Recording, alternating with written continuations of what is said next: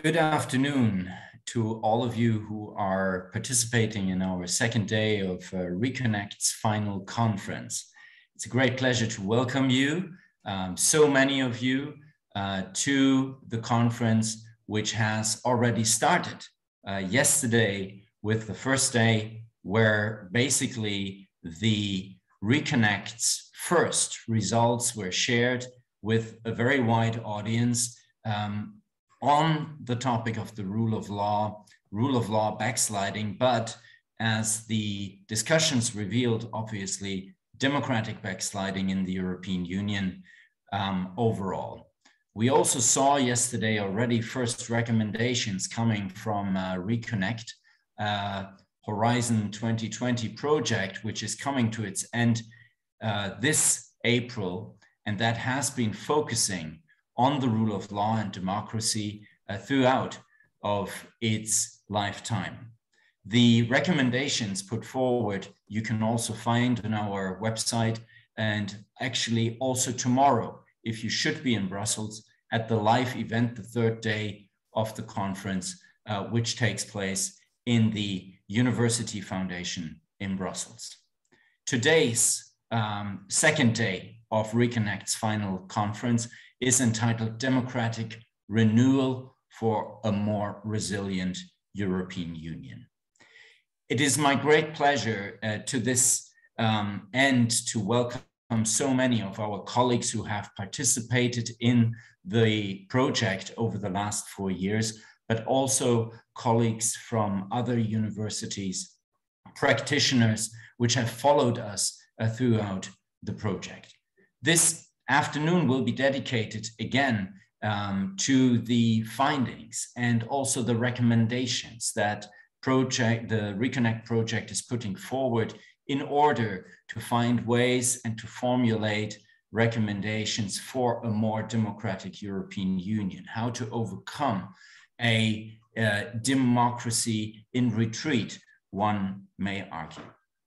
In fact, there is a lot going on in the European Union, as you obviously know, and we will definitely talk about many of the challenges to democracy during our panels this afternoon, but also the ongoing reflections in the conference on the future of Europe and its potential outcomes that we should expect later this year. Very quickly going through the program of this afternoon, I would like to basically tell you that we are kicking off with a keynote by Caroline de Gruyter, and I will come to her a little bit closer in my opening remarks, followed by the first RECONNECT findings and recommendations and treaty changes to strengthen democracy in Europe by Ben Kroom and Sylvia Kritzinger, respectively, from the University of Amsterdam and the University of Vienna.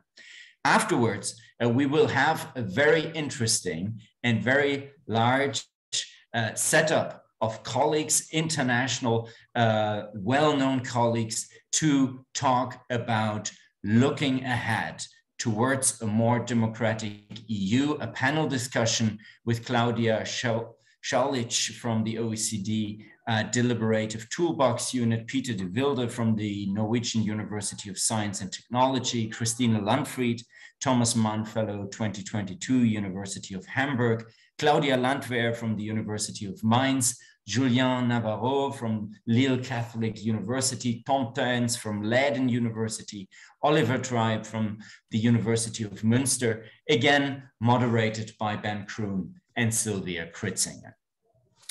Now, I would like to basically introduce the keynote of this afternoon to kick off our discussions on democracy in the European Union. In fact, the keynote speech will be given by Caroline de Gruyter.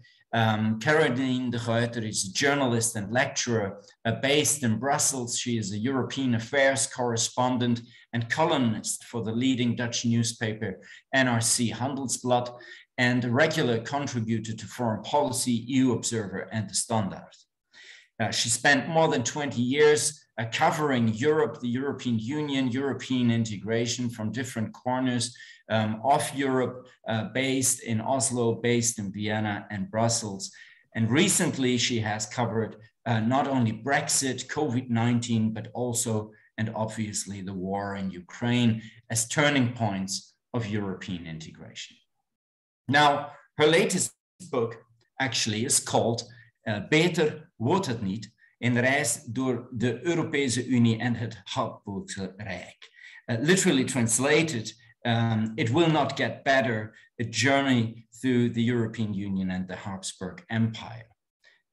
In the book, she is asking, and I quote literally from her website, whether we should finally accept the Union as it is, a benign empire of sorts in permanent change, unfinished by definition.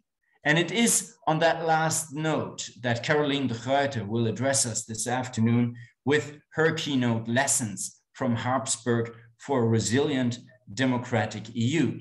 Perhaps counterintuitive at first sight, we're very much looking forward to your reflections on what the Habsburg Empire can tell us about democracy in the European Union. Caroline, the floor is yours. Thank you so much. Can you hear me well?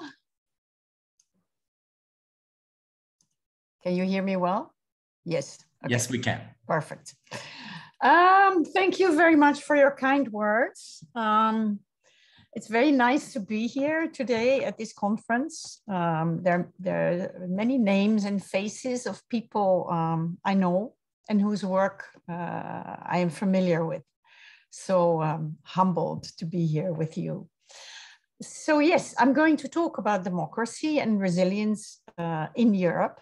And as you have understood already, I'm going to do this in a rather non-academic and slightly more impressionistic, unorthodox way. These are reflections about democracy and resilience in Europe.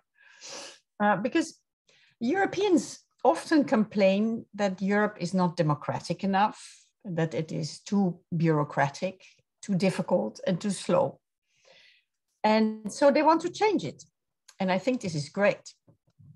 Because wouldn't it be nice, you know, if Europe would be more democratic, more transparent, more understandable for everybody, and more efficient as well? I think no one would say no to that.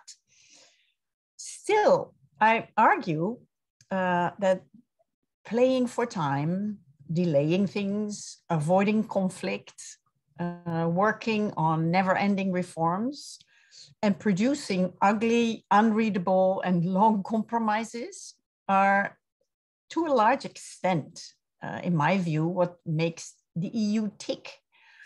Or maybe we should even not call it the EU, but Europe, because in a way, Norway and Switzerland and many others are part of this permanent process. So while we must be ambitious in Europe, I'm all for it. We must, I argue, also be careful not to expect too much all the time. And I got this insight from having lived in Vienna. I lived in Vienna for 4 years between 2013 and 2017. As you know, it's the former capital of the Habsburg Empire. And there, to my surprise, I must say, I discovered that people in the empire, and I focus mostly on the last 100, 150 years, grossly. People in the empire, they were also complaining all the time, just like we are, about everything being too slow, too complicated, too difficult, and everybody being too divided. But by kicking the can down the road and by muddling through, they used to call it Fortworsteln, the successive emperors managed to keep many nations and language groups more or less safe and sound under one roof for about 600 years, if you really stretch it from the very beginning to the very end. And it was much less autocratic, the Habsburg Empire, than surrounding rivals like Russia, Prussia, the Ottoman Empire, or France. So I started to wonder, while living in and working in Vienna, what are actually the similarities between the EU and the Habsburg Empire? Is there something we can learn from these Habsburgers? Can the EU's weaknesses actually also be an asset? And shouldn't we finally accept that the EU cannot be perfect? It's just impossible, that it is unfinished per definition. So all this was discussed in my book, which became a bestseller in the Netherlands, to our big surprise, actually, in the middle of a lockdown. And by now, there are 4 translations on the way. And the first will be the German one, which comes out early June. So how I got the idea to compare the 2 empires, you can read that more extensively in my paper, which we will put on the site of this conference. And but here I will explain very briefly. It started in 2016. As you know, that was the year of Trump and the year of Brexit, or rather the reverse, Brexit and Trump. And I had just spent 10 years in Brussels covering multiple crises, like the financial crisis and the Euro crisis. 2016 was the year where a far-right politician in Austria almost became president. And people were saying, Geert Wilders is going to win the elections in the Netherlands in 2017, and Le Pen will become president of France. So there was a rather gloomy atmosphere at the time, and people were reading again Die Welt von Gestern, the wonderful memoirs by Stefan Zweig, and they started to ask me, since I was in Vienna, can the EU end up like the Habsburg Empire? And they meant, of course, can it explode or implode? And I thought, well, this is a good question, but I had no idea what the answer was.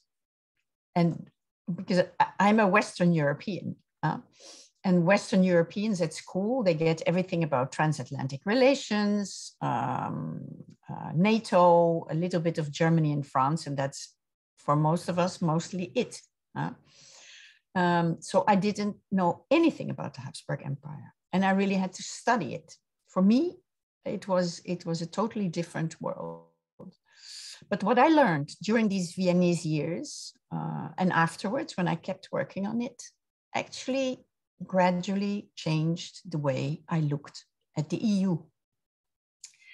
Because debates about Europe are often framed, in my view, by unrealistic expectations. On the one hand, you have the federalists who are always disappointed in the EU, in Europe, because it has no power, they say. On the other hand of the debate, you have the nationalists for whom whatever happens, the EU is too powerful. But both sides of the argument are then constantly disappointed. But of course, you know it and I know it too. In reality, it's not so clear cut. Sometimes the EU is very powerful, for instance, in trade or agriculture. And sometimes it is utterly powerless. For instance, as we see now with the war in Ukraine, in foreign policy and security policy. So could it be that the EU, as it is, half-baked, sometimes underperforming, sometimes really powerful, is all we're going to get? Well, I think so. And let me highlight some of the parallels now.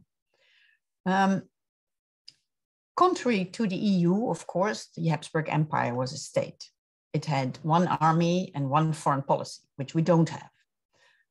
And as I said, democracy back then with a powerful Kaiser was obviously not how we perceive democracy now. So those are the different, obvious differences. There are also some obvious similarities, like both having a single market, a common currency, being a bureaucracy, and a rule of law. And I won't go into these obvious similarities either. I picked out 7 parallels that more or less touch on democracy and resilience, which are the themes for today. First parallel, the empire provided a roof over the heads of several nations and language groups who were always jealous of one another and seldom agreed on, whatever. In a way, it's like the 27 now. Each of them have their own traditions, taboos, history, cultural specialties, wishes, and demands. And they come to Brussels to fight it out and to find a compromise. So under the EU roof, because it's also a roof of many groups and nations, they fight with words, not with ammunition any longer. And this is why they're always so divided, why the compromises are so ugly often, and why they are so slow. All this takes time. This one roof is the first parallel. The second, what the Habsburg rulers did basically is provide security for all. They kept the bigger nations in check, so they wouldn't attack each other, and they were protecting the small ones from being overrun by the big ones. And exactly the same thing is happening in the EU. The third parallel, the Habsburg Empire was always keen on compromises, like we are now in the EU. Everybody must own the entire process and must own the decisions to a large extent, at least. So in the Habsburg Empire, they try to avoid, like us now, having one clear loser or one clear winner. The idea is, and they don't always succeed, but they really try to, is that everybody gets something out of it. And this is why they have endless negotiations and they're constantly massaging things in all the corners of Europe.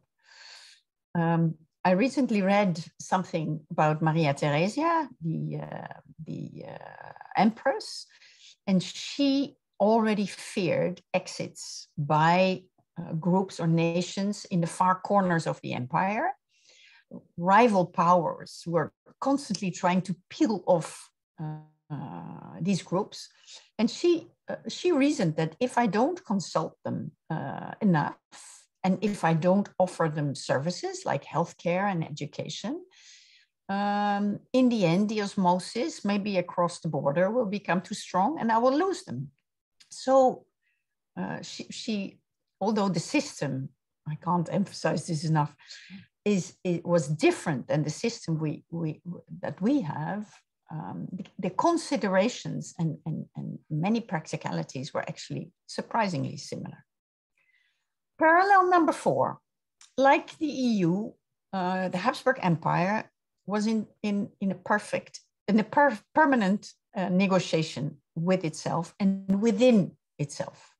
It was constantly reforming and changing the existing arrangements with the nations.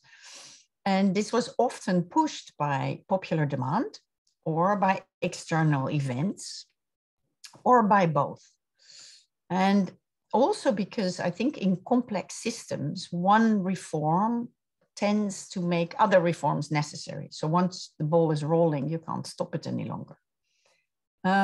So both empires, if I may call them that, I will not go into it now, but I raised the question in my book, is the EU an empire? Anyway, both empires are completely obsessed with themselves. They're navel gazers. Every time something happens, the delicate balance of the different groups is upset. So the first move is then to try to rebalance. We do this, and the Habsburg Empire was exactly like that. in order to keep the peace among the groups and the nations, both are channeling disagreements to a settlement. So I repeat, these are internal projects. They do not or very rarely initiate things. They mostly react. As an example of an external trigger, you can think of the virus, for instance, and common European vaccine procurement, which otherwise we would never have if the virus would not have prompted it. And an internal trigger is the demand for more democracy, for instance. And this is why we had the conference on the future of Europe. Parallel number 5. Both are so-called interstitial powers surrounded by large rivals. So both are feeling constantly militarily exposed and weak as well, because you never know where the next blow is coming from. The Habsburgers, very interestingly, they worked with buffer zones just outside the external borders to keep themselves safer, and perhaps also in the hope that if there would be a blow, they could fight it out in the buffer zone instead of inside the empire. They also made sure always to have alliances with some mighty neighbors, that if they were attacked from one side, they could call others for help, military help as well. And of course, the EU is also using buffers. Think of the EU neighborhood policy. Think in a certain way also of Ukraine. Russia is waging war on the West in some kind of a buffer as well, unfortunately. Another example of an alliance with a neighbor is, for instance, the Turkey deal on migration and refugees. Parallel number 6, both are perfecting the art of avoiding conflict to the utmost and gaining time, delaying things. This is the famous Voortworstel, which was really the cornerstone of Habsburg policy, especially in the end. I think the term was first coined by a prime minister called Taaf in the 1870s, but if Jean-Claude Juncker would have said it a few years ago, Voortworstel, then everybody could have imagined it too. And lastly, there are many more, but I will stick to 7 today. Lastly, the last parallel is, and that one really struck me. The Habsburg Empire permanently felt insecure. It suffered from a very low self-esteem. And the same, of course, is happening with the EU. Every time we draw up a new policy in Europe, everybody is cynical. We will never manage. It will be a disaster, blah, blah, blah. We have, just like in the Habsburg days, an intellectual elite that is hypercritical and to a certain extent, cynical even.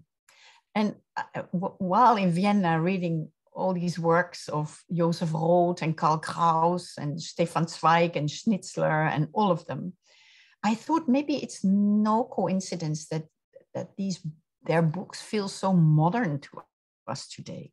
It's like reading an FT commentator on what's going on in Europe. Now, what do we do with those parallels? Is there a lesson? I think so, yes. Europe has had many crises in recent years. I mean, everybody has had many crises, and Europe had them too. And you and I, we all studied those crises, of course, extensively.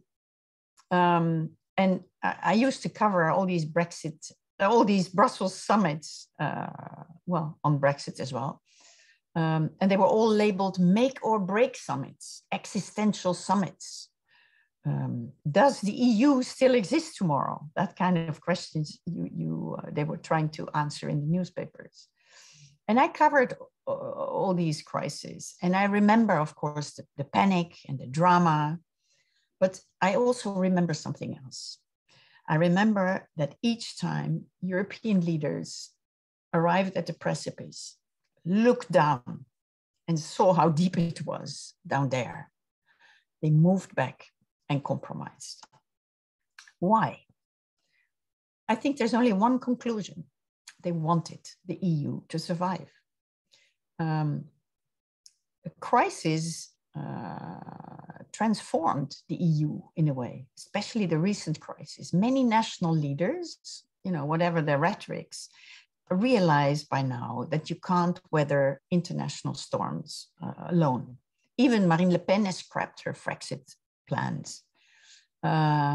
She and others began to see in a world dominated by messy rivalries that the EU, with all its faults and its flaws that we all agree on, I guess, also provides sovereignty. Just it doesn't only take them, it also gives some of it back. In Vienna, I realized that the Habsburg Empire had a similar function. There were many nationalities under that roof. The arrangement was not ideal for anyone. Everybody was complaining all the time. They always wanted and tried to use pretexts to get a better deal. But at the same time, each nation and each group got more than enough out of it to justify staying in and to keep investing. And this is why, in the end, I believe that they managed to survive together for 600 years in different shapes and different forms, just like we are changing shapes and forms all the time. It wasn't perfect, far from it, but all were aware this was the deal, no more, no less. And sometimes I wish that in Europe today, we would be a little bit more realistic too. Now, my time is almost up, but of course I should answer that question. Can the EU end up like the Habsburg Empire? So I will do it very briefly. For me, it was actually a discovery that the empire unraveled, not because of nationalism, as we all learned at school, but because of the First World War. When the war broke out, people were queuing up everywhere to fight for the Kaiser. So there was very little existential skepticism or separatism or whatever. But the outbreak of the war changed everything. Most resources, first of all, went straight to the front, which was long and it didn't go well there. So food went there, money went there, material went there. And the state stopped slowly taking care of the people. People lost their jobs. Many were on the payroll of the state, from teachers to street sweepers in all the corners of the empire. They lost their livelihoods and they lost family members. There was also hunger in the cities, in Vienna, for instance.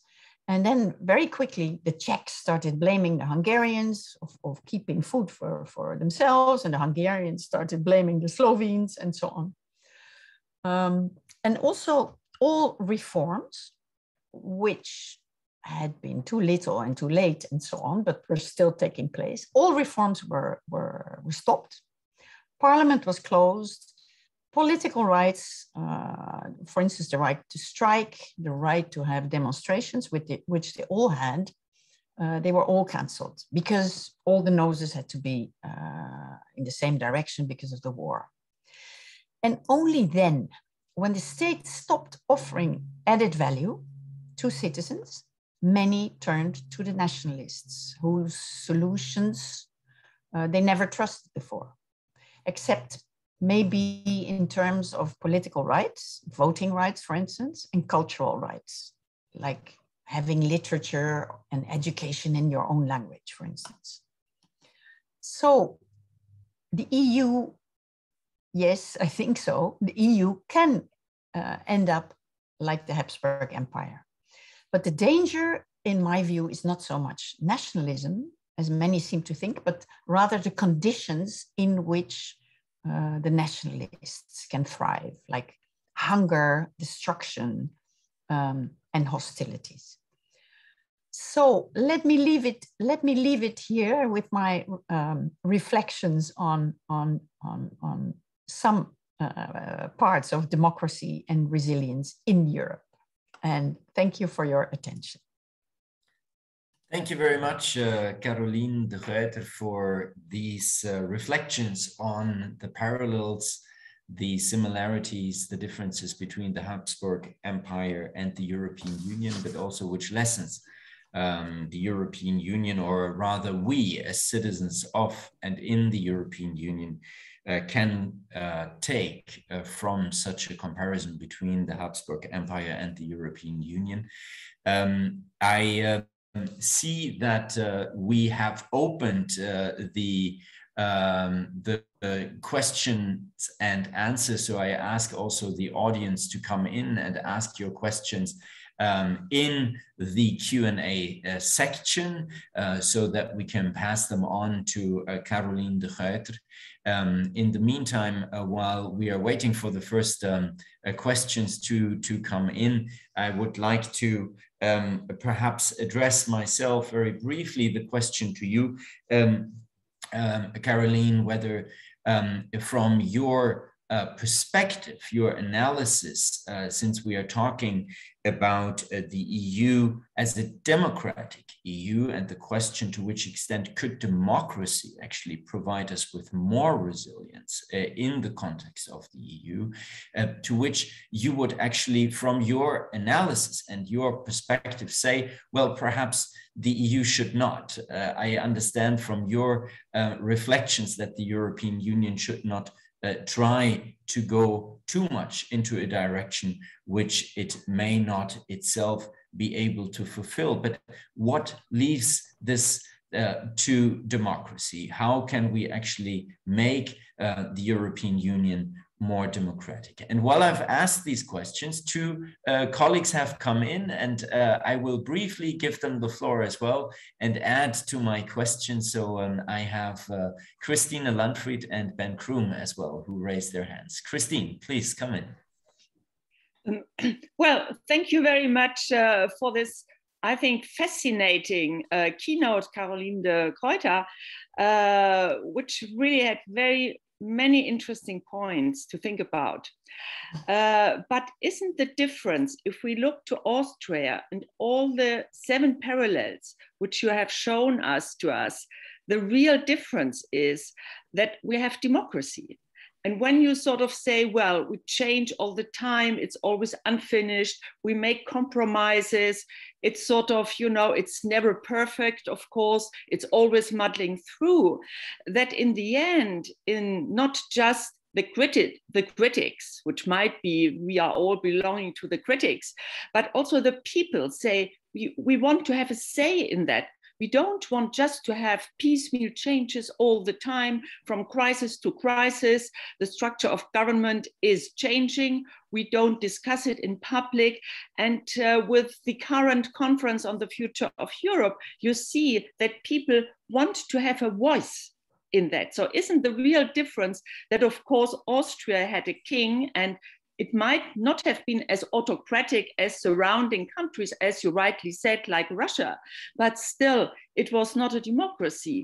And doesn't this make the real difference, that also people are not really thinking that it's okay as it is?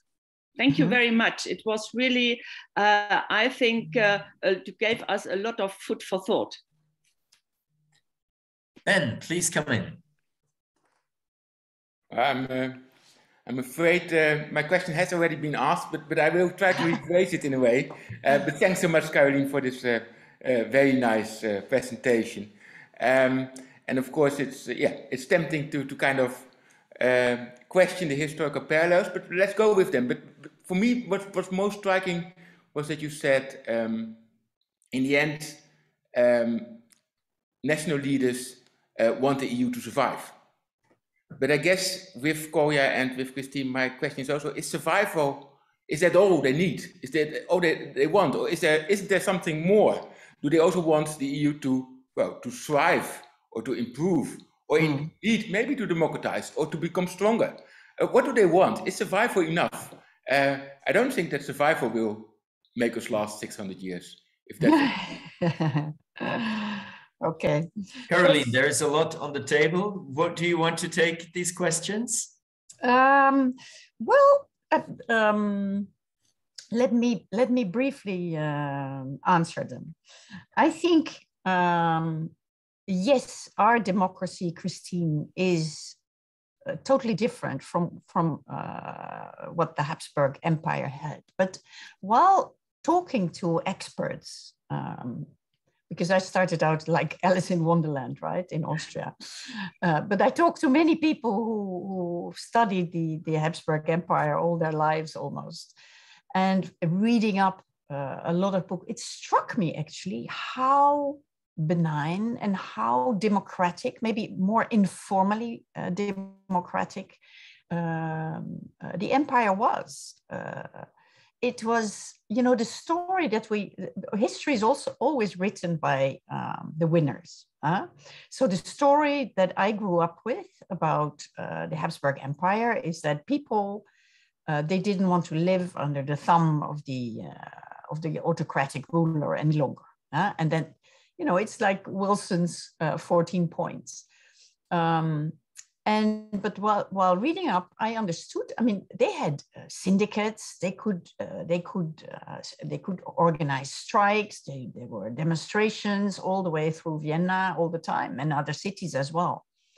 There was profound discord. For instance, one of the parallels then and now is about the behavior of the Hungarians.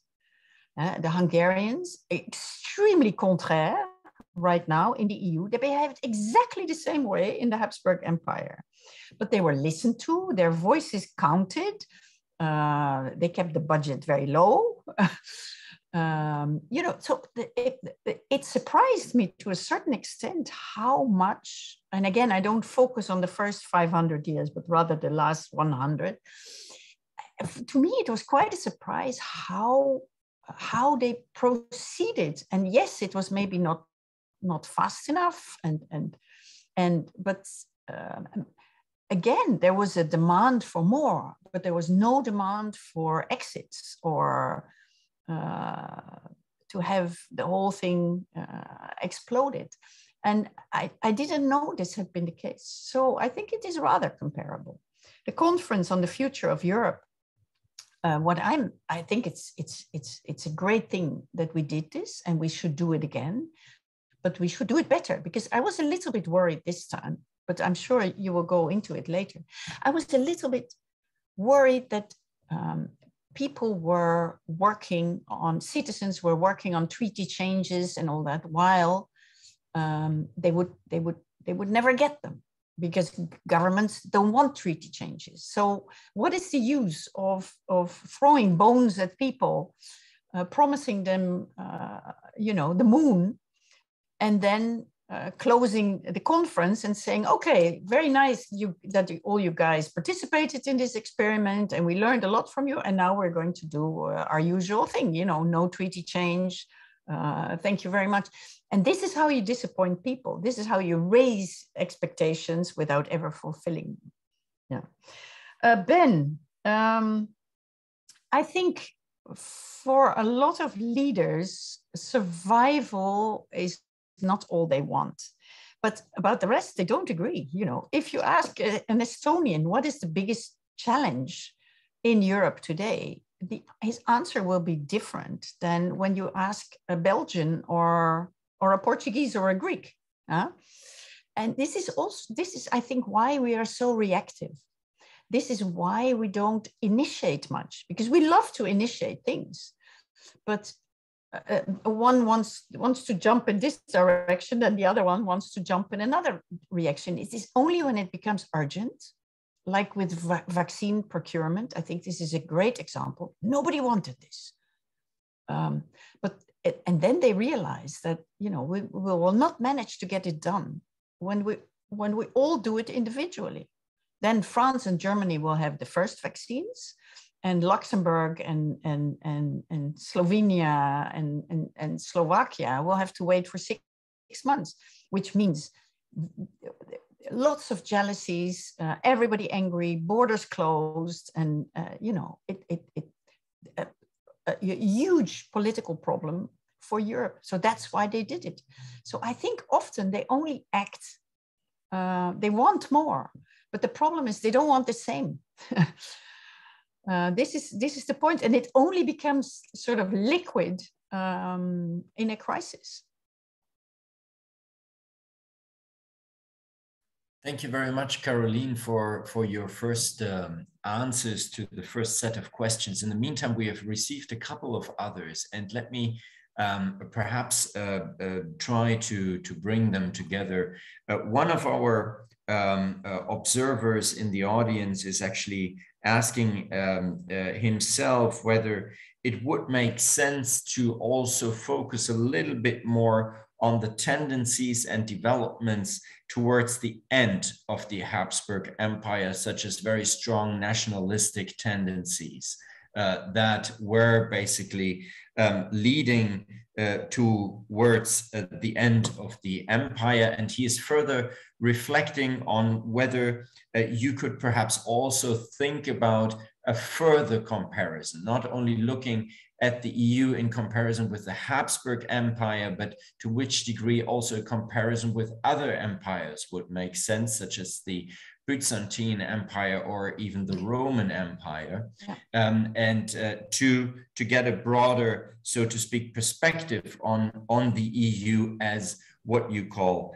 a benign empire. And then we have a second reflection here from Susana Sanz Caballero, who basically regrets that your keynote was on the one hand so interesting, but that it rather ended on a pessimistic note.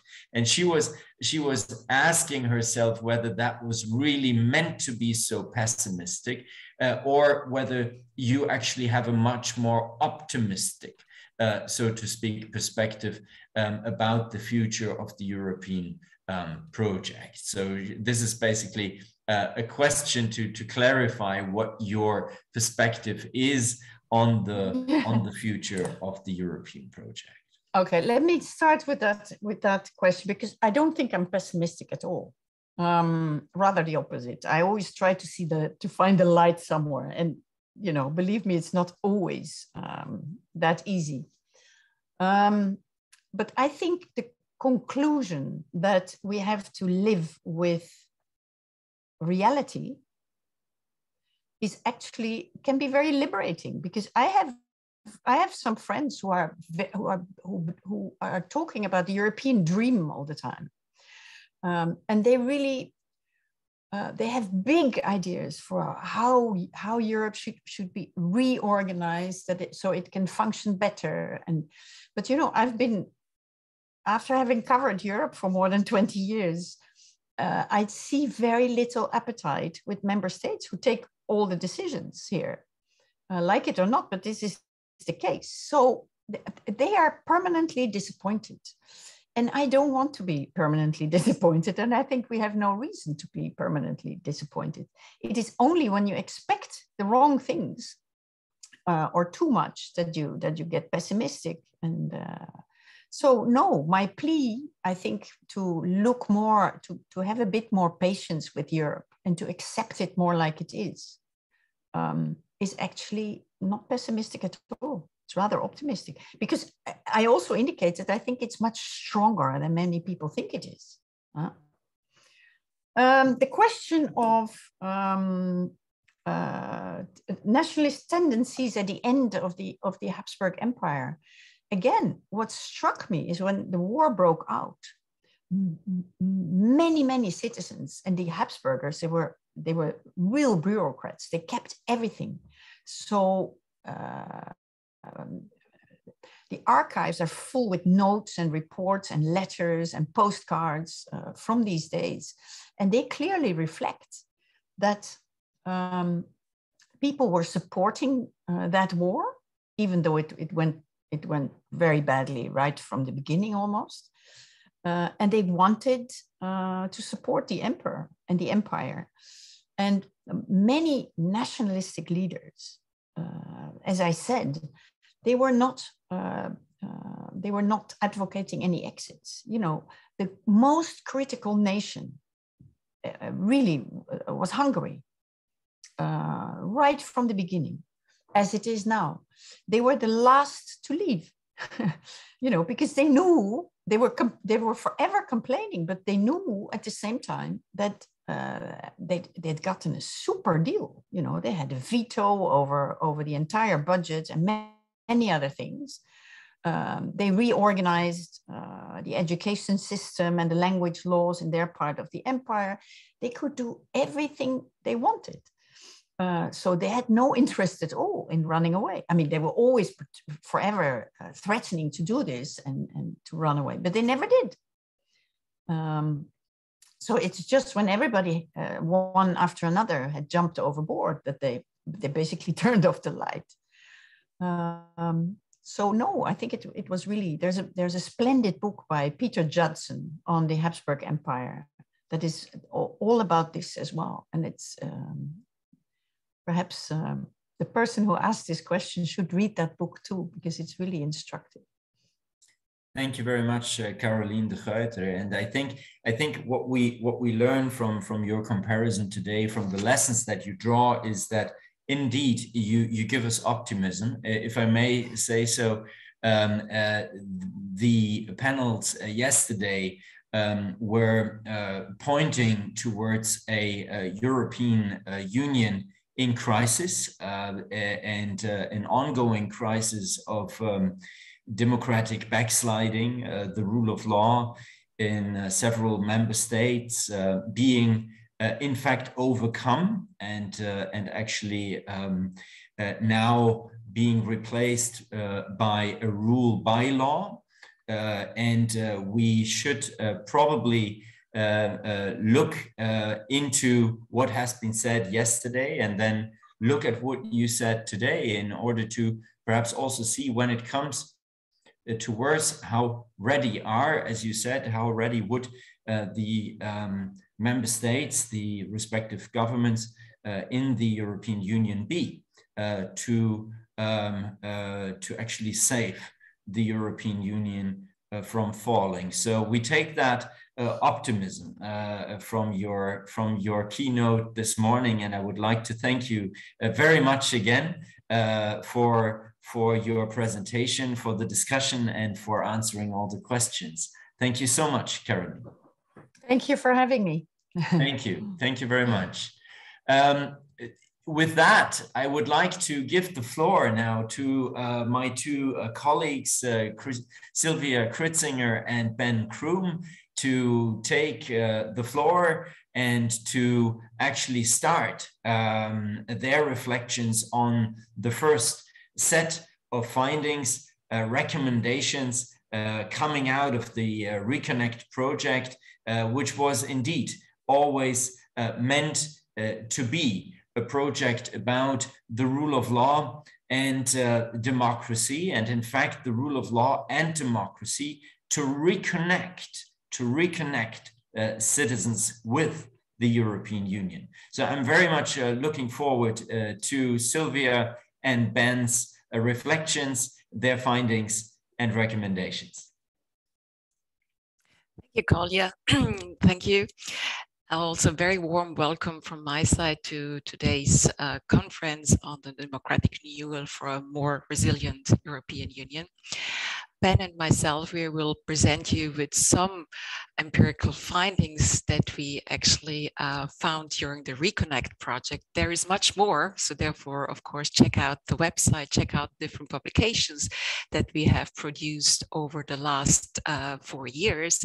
So we only can give you a small insight of what we did over the last 4 years, and also hopefully with our results that we are going to present you in the next half an hour, actually 20 minutes, because we also have a Q&A session. With these results, we would like to stimulate a little bit the discussion and also the panel discussion that is going to follow our presentation. I will start the presentation and then Ben will take over. And just give me a second so that I can share my screen with you, where you can then see our presentation as well. Okay. This is always the case. Once you try to do something, it's not working. So, but now it should be there. Hopefully you can see the presentation. And I just put it in the full screen mode. So please give me a sign in case you don't see this, the screen. So as I said, Ben and I will present some of our findings, stimulated discussions, and I will actually start with the citizen perceptions. And I'm actually happy that I can start because it really nicely fits into what Caroline just said with regards to the citizens' expectations of, with regards to what they expect from the European integration process, because this is also something that we have dealt with in the RECONNECT project, namely, what do citizens want? What are their expectations? And I just would like to draw your attention to the famous Juncker scenarios in the white paper on the future of Europe, where there were 5 scenarios altogether, with one scenario simply saying, okay, let's keep to the status quo, carry on as we did so far, but then also a scenario about nothing but a single market. So going actually back a little bit with regards to European integration, then the scenario of doing less more efficiently, or the scenarios those who want to do more should be able to do more, but not everybody should move into the same direction. And then actually the final scenario, doing much more together, that is also proposed to the citizens.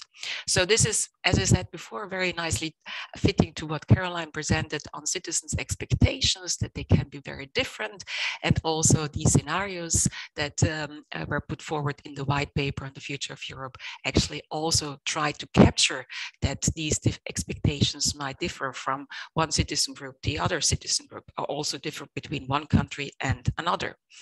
So we asked this question about the scenario in the RECONNECT project in a survey fielded before and after the European Parliament elections in 2019. This was a panel design, so we asked the people twice, before the election and after the election. And the countries of studies were Germany, France, Denmark, Spain, Hungary, Poland, Italy, as well as Austria. So again, one could really nicely connect to some of the findings we heard before. And these were 2,000 respondents, and then afterwards around 1,000 respondents in the post-election survey. In case you would like to look into the data yourself, all the data set and the code books are available in the Austrian Social Science Data Archive. So also you have the possibility to look into the RECONNECT data in case you wish to do so. But now let me come to the results with regards to the scenario support across countries. And what we see here is that it's not the same. The expectations do differ across the countries. And we see that the 2 southern member states, Italy and Spain, they prefer, or at least there is a majority in general, that respondents, citizens of those countries prefer doing much more together. While on the other hand, we have citizens in Hungary and Poland, as well as Denmark, who are actually very fine with what is going on, so they prefer the status quo. Then we have the 2 countries, Germany and Austria, who say that it would be nice that doing less but more efficiently. And finally, there is France, which is not really fitting in any of those scenarios, because we don't see a certain tendency. Everything seems to be fine somehow for the French citizens. So here you see already that there are differences across countries. And if you look a little bit closer into those countries, then you also see that, for example, for the German citizens, it's not conceivable that nothing but a single market is a scenario for the future European integration. Whereas, on the other hand, the Danish citizens do not seem to like the vision of a European federal state. So very differently. And this is also very nicely tied to what Caroline said before, that once we're talking about treaty changes at European level, just looking at this data, looking at the different scenarios that people do want in those countries, we can see that there might be major differences across member states when those treaties are going to be negotiated, discussed upon, as there is so much heterogeneity across countries, but also within countries, as we can see here. But let me now also show you a little bit more about these scenarios. First, we did a lot of analysis, and I just show you a couple of aspects here.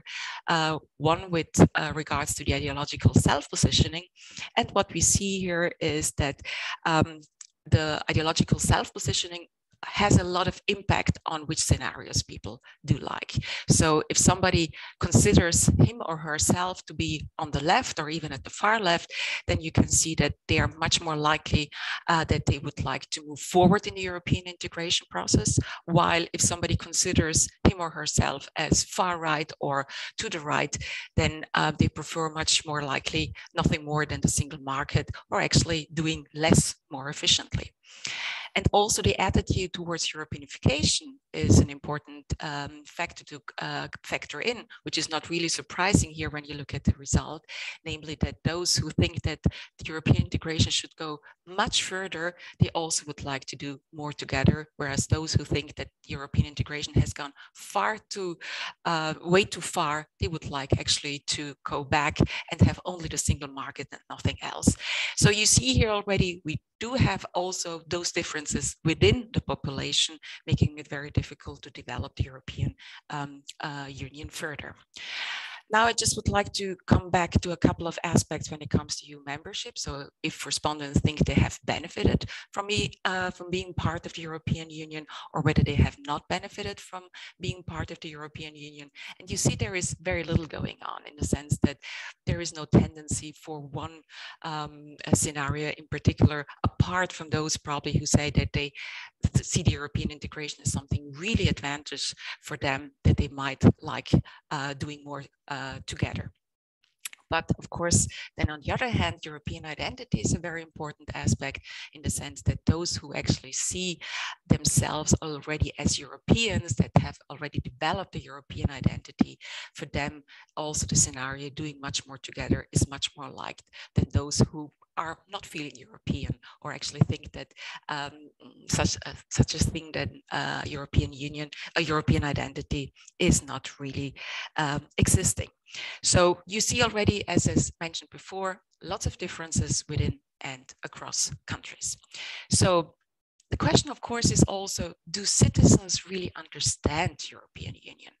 Do they really know what is going on when it comes to these scenarios? And with that, in the RECONNECT project, we were very much looking into information aspects, into knowledge aspects, in order to understand whether citizens really have these strong notions about the European integration process, and whether these notions can be a threat to the European Union, to the European integration, or whether actually everything is fine. And in that regard, we looked into misinformation, or actually more precisely in misinformedness. We were interested in analyzing whether people are well informed about the European Union, whether they are misinformed about the European Union, or whether they are uninformed about the European Union. And these are different concepts that I would like to present here to you in a very short manner.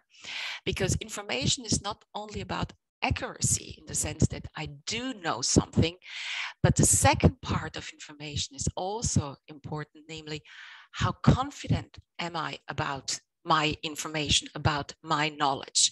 And there we have the constellation that I'm very well informed, and I'm also confident that I'm very well informed. And this is the group of the well-informed citizens. But it could also be the opposite, namely that I do know that I'm not well informed, and I'm in fact also not well informed, which are the uninformed ones.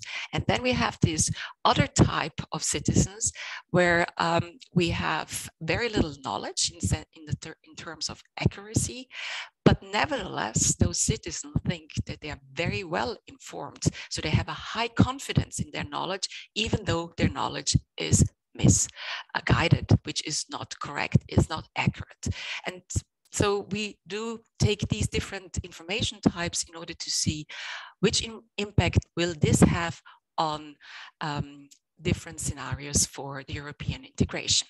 And just provide you here with some information on these knowledge questions. We asked 5 questions about different EU aspects, and there you see already that there were certain questions which were easier to answer, like, for example, that the members of the European Parliament are elected by the citizens. 69% of our respondents did know that this is correct. For example, if you go down the list, you see that the European Commission initiates new laws. Only 29% of the citizens actually knew that this is the correct answer when it comes to the law initiating process. So you can see that certain questions were more easier and certain other questions were more difficult, and the accuracy level varies along those questions. If you look, however, on the left-hand side of, on the right-hand side of the slide, then you see, however, that the confidence varies quite substantially. So even though, if you look into the last question again, that the European Commission initiates new laws, even though we know that only 30%, around 30% got this question right, still more than 30% are very confident about the answer that they gave, that their answer that they gave is correct. So you see already here that accuracy and confidence are not overlapping and can be somehow problematic, leading to this misinformed citizens and then also their implication on EU scenarios. And which implication does this have now here? I guide you through those results. These are multivariate analysis results. What we see here is very easy in the sense that citizens that have a high accuracy and who actually are also very confident about this notion, so you have high confidence and high accuracy, are more likely to vote for in a hypothetical EU exit referenda to vote Remain. However, those citizens that have a low accuracy but still think that their knowledge is very high, so that they're very confident, they're overconfident, even though they should not be overconfident because they do not have accurate knowledge, they are more likely then to vote Leave. And those who are actually not having any accurate information, but also do know that they do not have accurate information, they are simply undecided. They would not know how to vote in a hypothetical EU exit referendum. But this is very important to consider, that misinformation, so in the sense that people think that they do know a lot, but actually do not know a lot, are actually more likely to vote Leave and therefore also endanger the European integration process. So probably also following up the pessimistic note a little bit of Caroline before, in the sense of saying that the more misinformed voters you have, the more endangered the European integration project might be. I can tell you that at the moment, the misinformed voters are still a minority, but that might change, and therefore we have to keep a close eye on that.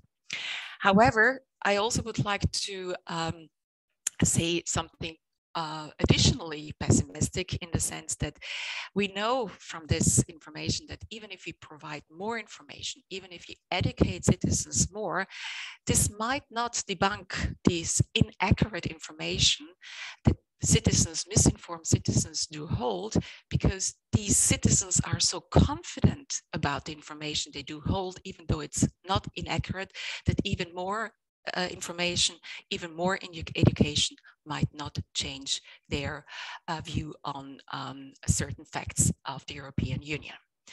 So where to go from here? And this is the moment I hand over to Ben, who's hopefully resolving the issues and coming up with more optimistic views on the future scenarios. Ben. Yes, thank you, Sylvia. One practical issue, I guess. You manage the slides, or shall I share my screen? I will manage the slides for you. Mm-hmm. Okay, good. Thank you very much.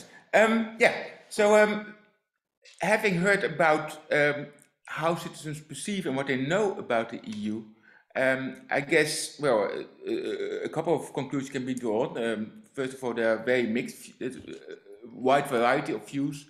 And second of all, they don't necessarily want more integration. Although I think from this research, but also other research that has been done in the RECONNECT project, we know that many of them want more engagement, citizen input, participation and transparency, or indeed, if you like, democracy. So if we move forward, also in terms of slides, yes, I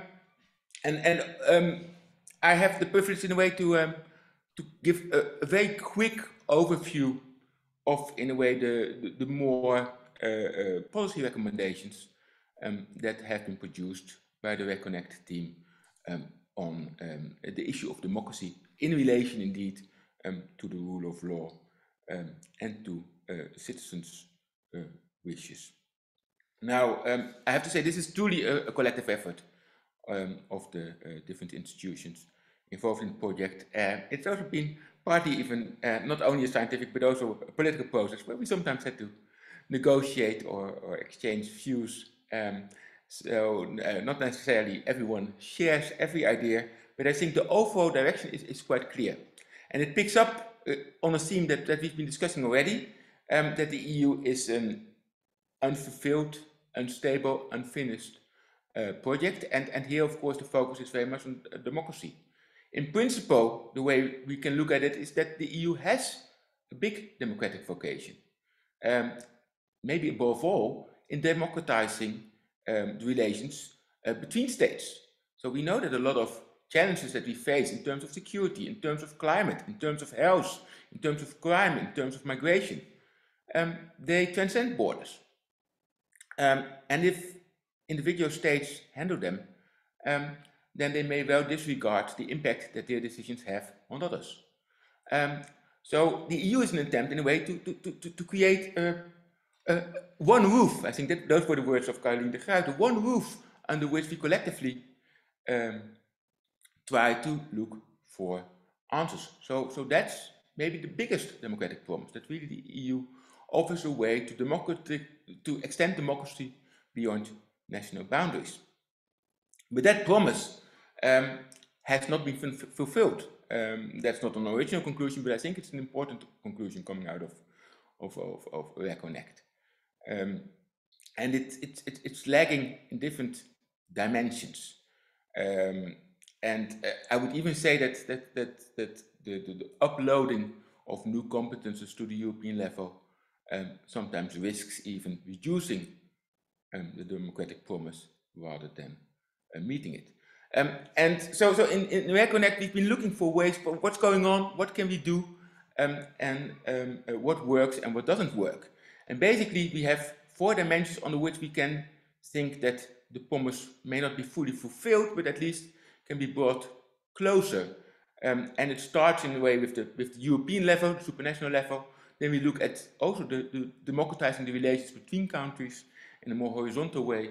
Then there is the question indeed of making sure that the members of the European Union are strengthened in their democratic vocation. And then finally, there is the point of engaging citizens. So let me quickly kind of identify a number of proposals that fall under each of these 4 headings. So let's start with building a democratic union on the next slide. So that's very much about, if you like, the European level, the top-down level.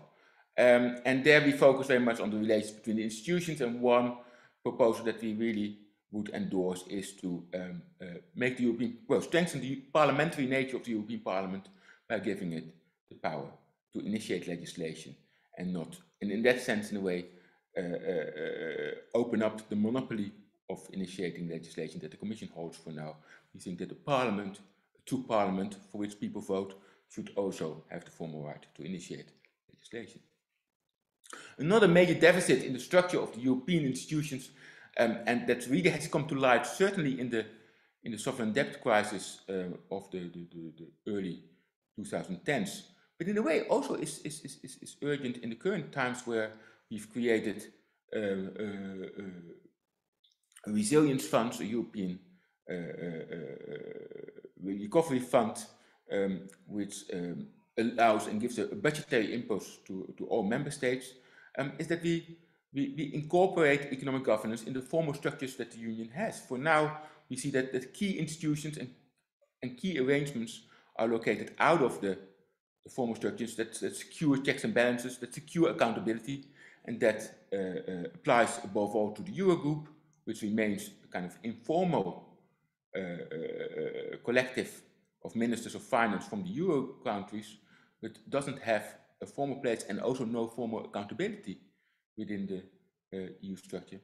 The same applies in a way to the European Stability Mechanism that has been set up as a separate treaty outside of the EU treaty, and in that sense also excluding, for instance, the role of the European Parliament, but also other legal checks and balances, and the same, another treaty that has been established in response to the sovereign debt crisis was the Fiscal Compact, which also constrains national governments in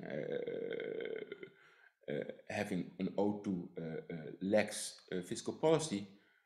But again, this is an intergovernmental treaty that member states have agreed between themselves, but is not subject to the normal procedures of checks and balances and of parliamentary control that are part of the formal treaty structure. A final set of proposals, oh sorry, one more on the previous slide, if you can go back, Sylvia, is still that we do urge a reconsideration of the remaining vetoes. So in a number of key decision-making domains, foreign policy in particular, but also tax policy, and also in terms of changing the treaties, we can only move as Europe if all countries, not one excluded, agree. And in a way, we think that's problematic from a democratic point of view, because in that way, of course, a very tiny minority can keep the rest hostage in moving forward. So there's a big question here about what democracy would require, and we think that a serious reconsideration of those vetoes is in order. Okay, let's move to the second dimension here. And that's indeed more horizontal, less about the European institutions in a top-down way, and more about how can we democratize the relations between different member states horizontally. And one aspect that we've zoomed in on is very much the involvement of national parliaments, and then particularly in their relations with the Commission, the main executive institution that we have in Brussels. And the Commission has made it a policy to engage more closely over the last 10 years with national parliaments. They visit them all quite regularly.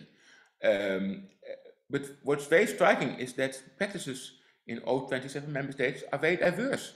Sometimes they are very informal meetings, and it feels like the commissioner is just like another private visitor or lobbyist visiting the national parliaments. And sometimes these are really elaborate, open plenary meetings where it feels almost like the government is being scrutinized.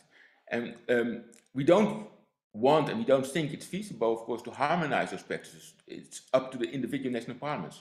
But they could be more active in comparing each other, each other's practices and learning from each other. And we would urge a more systematic approach between them in looking for best practices and good standards in how do you organize the scrutiny of Commission visits. Also because what happens in one parliament may be relevant for other parliaments. If the Commission makes commitments in Germany, in the Bundestag, that may be relevant for other countries as well.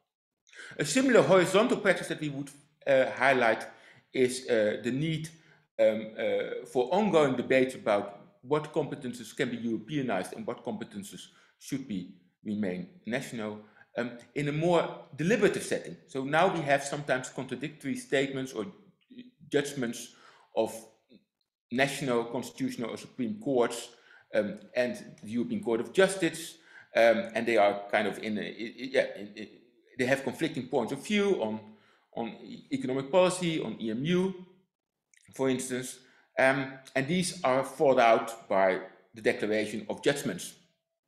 What's missing is more open and public and political debate between them, where they deliberate, where they exchange opinions. So in that sense, we would urge an institutionalization of an EU conference of heads of constitutional and Supreme Courts exactly to deliberate between them, and to openly, in a way, show that there are indeed different views of competences of constitutional order in Europe, but they can be discussed, and they should be discussed in a public way rather than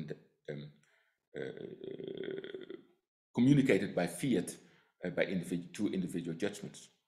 Let's move on to the third promise, and that's in a way a promise that also has been highlighted, of course yesterday. What we have is, of course, that a very urgent topic that RECONNECT has been looking at is that we have backsliding, both in terms of rule of law as well as in terms of democracy.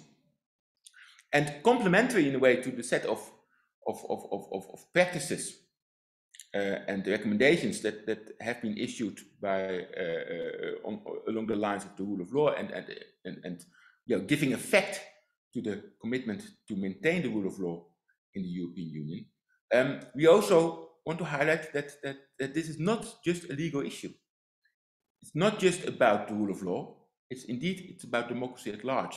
The two are closely connected, but there is something funny in that we look only so much at the rule of law, but we don't really have a corresponding framework to address the concern about democratic backsliding.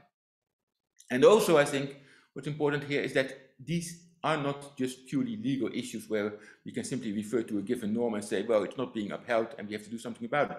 It's also a political battle. And for that reason, we propose very much to think about, can we complement the existing EU rule of law framework with something like an EU democracy framework, a policy program that's really committed to prevent democratic backsliding and to make democracies within the Union more resilient. And one, of course, is to really indeed to observe the elections more closely. Now, there are very good fact-finding missions of elections being executed by an independent institution like the OSCE, the Organization for Security and Peace in Europe. So the European Union should not replicate that, but it should do more with those findings. There was very, I think, going by the preliminary report, a very thorough observation mission, for instance, last month in Hungary. Those are reports that really have to be thoroughly discussed also in the European institutions. And it should be done not only for Hungary, but actually for every member state on a regular basis, because the democracy of one member state should indeed be a concern of all member states. A second line of thought that we propose along these lines is indeed that the EU, like actually it does externally in countries in the EU neighborhood, invest in a pluralist media, strengthen civil society, strengthen indeed societal opposition and a flourishing civil society. The same may be needed or is indeed needed for some member states sometimes. So why not indeed create funds to ensure pluralism in media and civil society in member states, certainly when they feel that they are under pressure or where indeed governments may tilt the balance. And the third proposal, and this is certainly not an exhaustive list, but rather an invitation for people to think about what can be done, what are the legitimate roles that Europe can claim in strengthening national democracy, is an Athens Commission on the quality of political discourse. So a lot of democratic political backsliding starts indeed with undermining good political deliberation, exchanging arguments, justifying policies. These things we can monitor as scientists even. And we have a Venice committee that monitors the quality of the rule of law, of constitutional orders. But as a parallel to that, in particular Peter de Wilde and Anna Gore have developed ideas to also monitor the quality of political discourse. So, as I said, this is only a first try, but we do think that if we want to prevent value backsliding, rule of law backsliding, and democracy backsliding, we need a broader repertoire. And indeed, we need to admit that this is indeed also a political issue that should be addressed by political means. So let me then move to the final dimension here.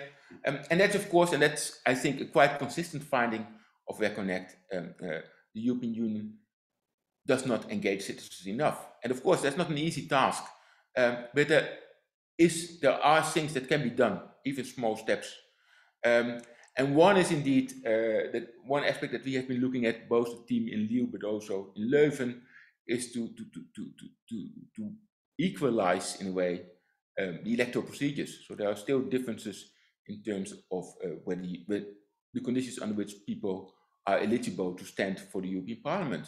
There are different age limits, different procedures by which you can assure eligibility. Sometimes they depend on being nominated by a party, sometimes not.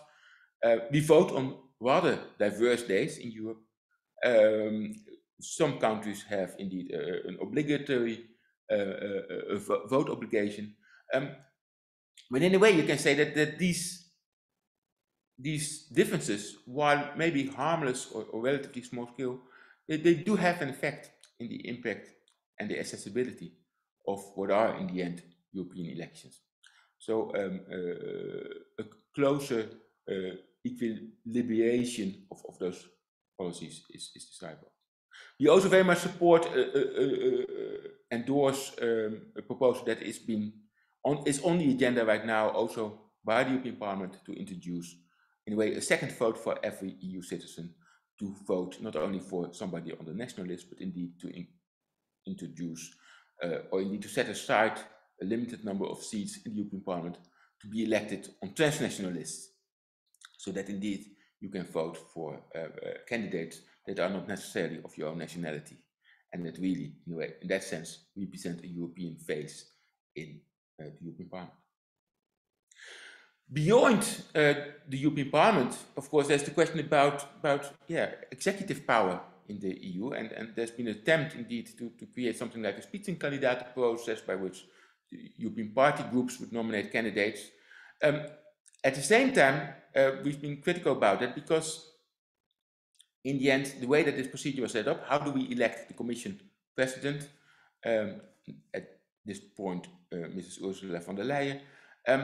The way it has been defined is that it should be a balance. It's not just a matter of the European Parliament, it should also have support and indeed the commitment of the member states in the European Council. So we've been critical of the Spitzenkandidaten process, and indeed, of course, in 2019, Ursula von der Leyen was not a Spitzenkandidat. She was not nominated by the EP party groups, but the heads of government prevailed in the end. And I don't think anyone wants to have that kind of confusion again. That's only undermining, indeed, creating false promises for the European citizens.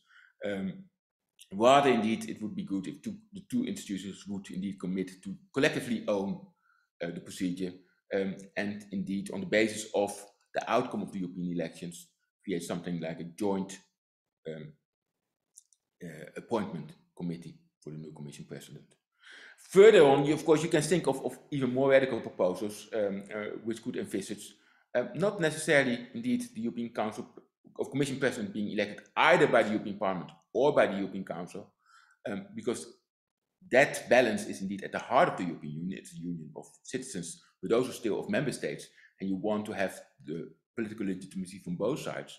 But rather than giving the Commission to one of the two institutions, you could present that by thinking about some form of primary-based direct election, if you want to indeed to tighten the relationship between the voters and the Commission. Now, finally, and I will be very short about this because I think some people in the panel that follows this presentation will discuss about it more extensively. We've been witnessing, of course, experiments with citizen assemblies appointed by lot, random citizens discussing together collective problems. Experiments like that have been going on at the local level, at the national level, in France, in the Netherlands, in Iceland, but now also at the European level, where as part of indeed of the conference on the future of Europe, there were 4 citizen panels appointed to discuss issues. And we do think that they have added value.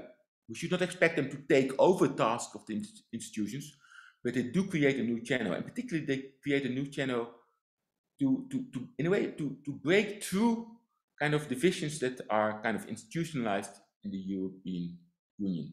So you can indeed disrupt kind of nationalist divisions that are solidified maybe in the European Parliament or indeed in the Council, and then you put citizens together, and the agreement may well be bigger than their representatives suggest.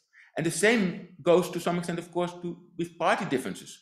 Some party differences have become solidified in political institutions, but if you allow citizens to openly deliberate on some issues, it may well turn out that the differences are not half as big as suggested by the elected politicians. So we do think that European citizen assemblies can indeed involve citizens, enrich citizens as an experience, but also indeed maybe bridge ideas that have become stuck by the institutions as we have them, and indeed give them an impetus to reconsider, or indeed to consider options that don't necessarily come out of the institutions if we have them.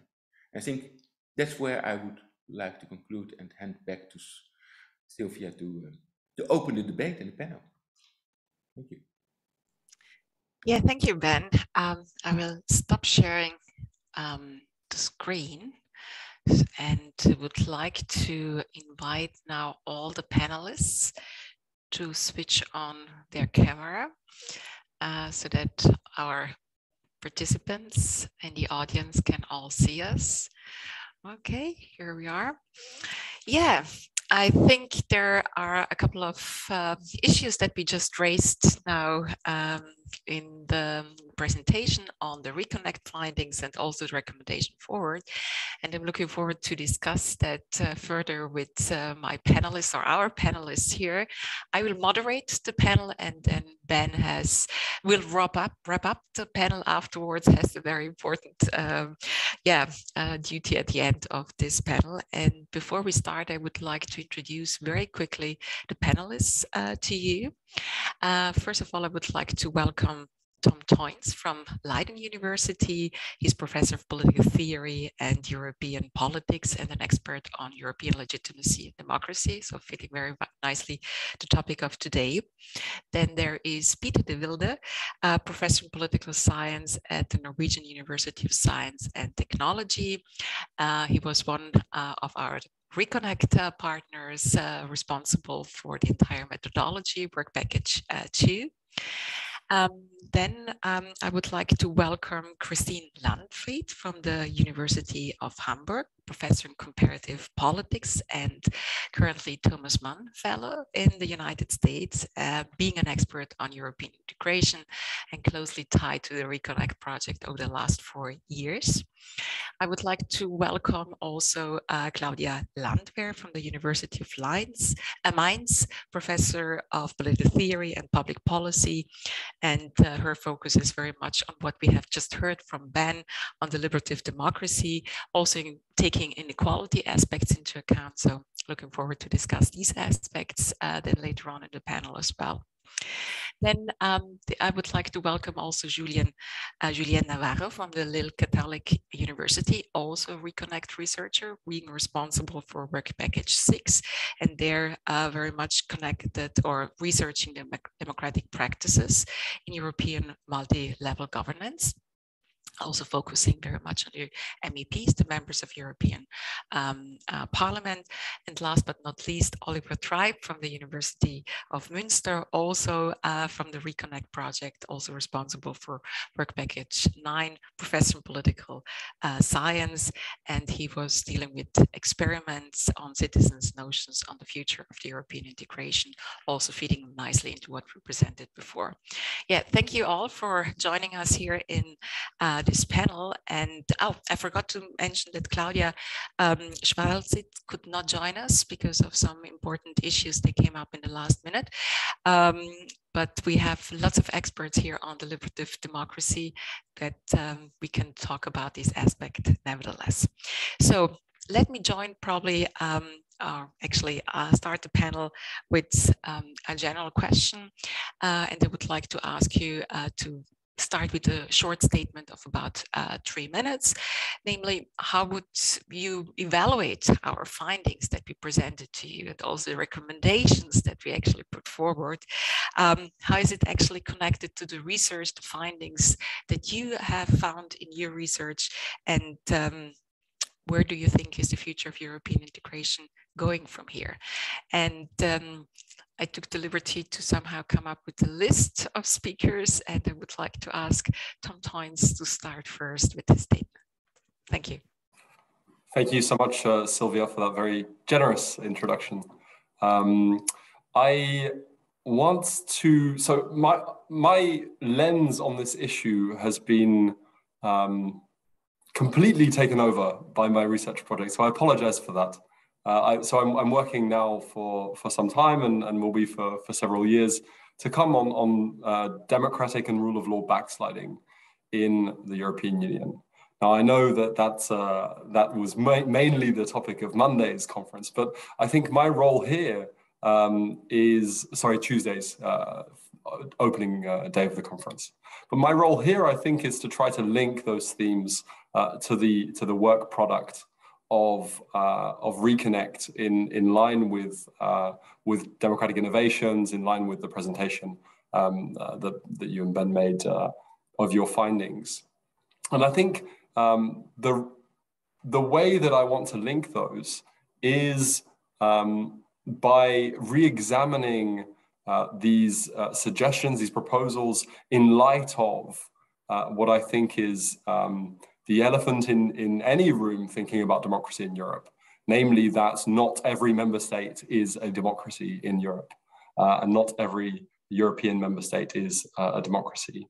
And that development is something that we need to face with every proposal, with every suggestion for reform, with every democratic innovation. That we need to think about how that impacts the democracy and rule of law crisis in EU member states, whether it addresses that crisis, whether it distracts from that crisis, and in what ways different democratic innovations can serve to try to bring this crisis to an end. So, for example, one of the things that our colleagues in public law have been warning against to some degree is the creation of too many new instruments and tools to deal with this rule of law and democratic backsliding problem, because the creation of new tools at the European level takes a lot of time and distracts away from some of the very deep and severe problems that we see with regard to democracy and the rule of law in Europe. So I share, for example, Peter de Wilde's analysis on the deeply problematic aspects of public discourse in some European member states, and that should be given much more attention than it is. The Commission has adopted a very legalistic and technocratic understanding of democracy and how it's responded to democratic backsliding, and that's deeply problematic. At the same time, I'm reticent to endorse the suggestion of the creation of a new commission, of a new institution that would evaluate member state performance on this criterion, because this could, well, the risk is, the worry is that this could distract from the very pressing concerns and the very pressing needs facing European, even the future of European democracy. So that by means of an example. Similarly, what I think is really interesting about the analysis, the RECONNECT analysis of the Spitzenkandidat process for the European Commission President and its failure is how the way in which the European Commission is set up, that the goals has never only been creating an institution which is a successful guardian of the treaties, has democratic legitimacy in all the ways we would want it to, and so forth. But the goals of the member states have also been more nefarious. The goals have also been to create a weak actor who cannot act forcefully against member states when member states are acting in ways the Commission deems is against the European treaties. The result being, indeed, in the rule of law and democracy corner, that the Commission has been a singularly weak actor, both in the current Commission and in the previous Commission, with regards to protecting the character of democracy and the rule of law in European member states. Right. So one of the lenses with which I would want to review different procedures for selecting, for example, of a Commission president is how to solve that problem. Not only how to create a more democratically responsive institution itself, but how to create an institution that is more independent from member state interests in not being held accountable on democracy and the rule of law. The last point I want to make about democratic innovations is a point which is an old-fashioned point. It's a point which never my direct colleague, but my intellectual heritage colleague in Leiden, Peter Mayer, warned against, which is about deliberative democracy. So in his book, Ruling the Void, and in work before that as well, he warned that this charm that deliberative democratic mechanisms and institutions held over some policymakers and political scientists was part and parcel of this hollowing out of European democracy. Right. I'm greatly favorable for more deliberative institutions, for the inclusion of more citizens' participation in democratic politics, but that must not serve as a fig leaf for the hollowing out of European democracy. Right? If we look, for example, in France, we've seen some great innovations on the ground in terms of citizens' panels being used, for example, on the climate, and then being completely ignored. Right? We have, with the reaction to the yellow vests, for example, we have also the cahier de doléances, right? So people could write their lists of complaints to the central government in every municipal office in France, in every gemeentehuis, what's the word? in every local council. And those were all collected together in a grand gesture. And then, it was as if they disappeared at that point. These were fig leaf exercises in democratic participation. And the result, in my view, has been catastrophic for the legitimacy of the French government. So we need to really be careful in thinking through both the implementation of and the possible manipulation of the proposals that we generate, that we come up with to try to improve the democratic legitimacy of the European political order. Thank you very much. Thank you very much, Tom. And I'm sure we are coming back to the aspect of deliberative democracy in some of the statements that will follow. But Peter has already been addressed directly by you, Tom. So I ask Peter now for his statement, please. Thank you very much, Sylvia. It's really a pleasure to discuss this issue with you all here. And I thank Sylvia and Ben and Tom and Caroline before for setting up this the level of debate here and the possibility to engage with you on these issues. What I would like to bring to your attention now in my 3 minutes is some of the work that I've done together with my colleague Anna Gora within the RECONNECT project, mapping public sphere debates and what kind of implications that has for EU communication.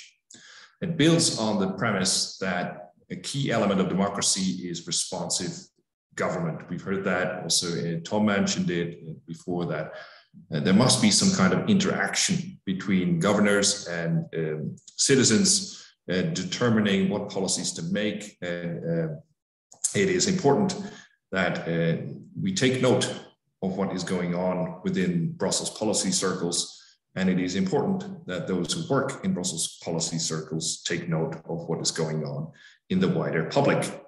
Communication is essential for this kind of responsiveness to function.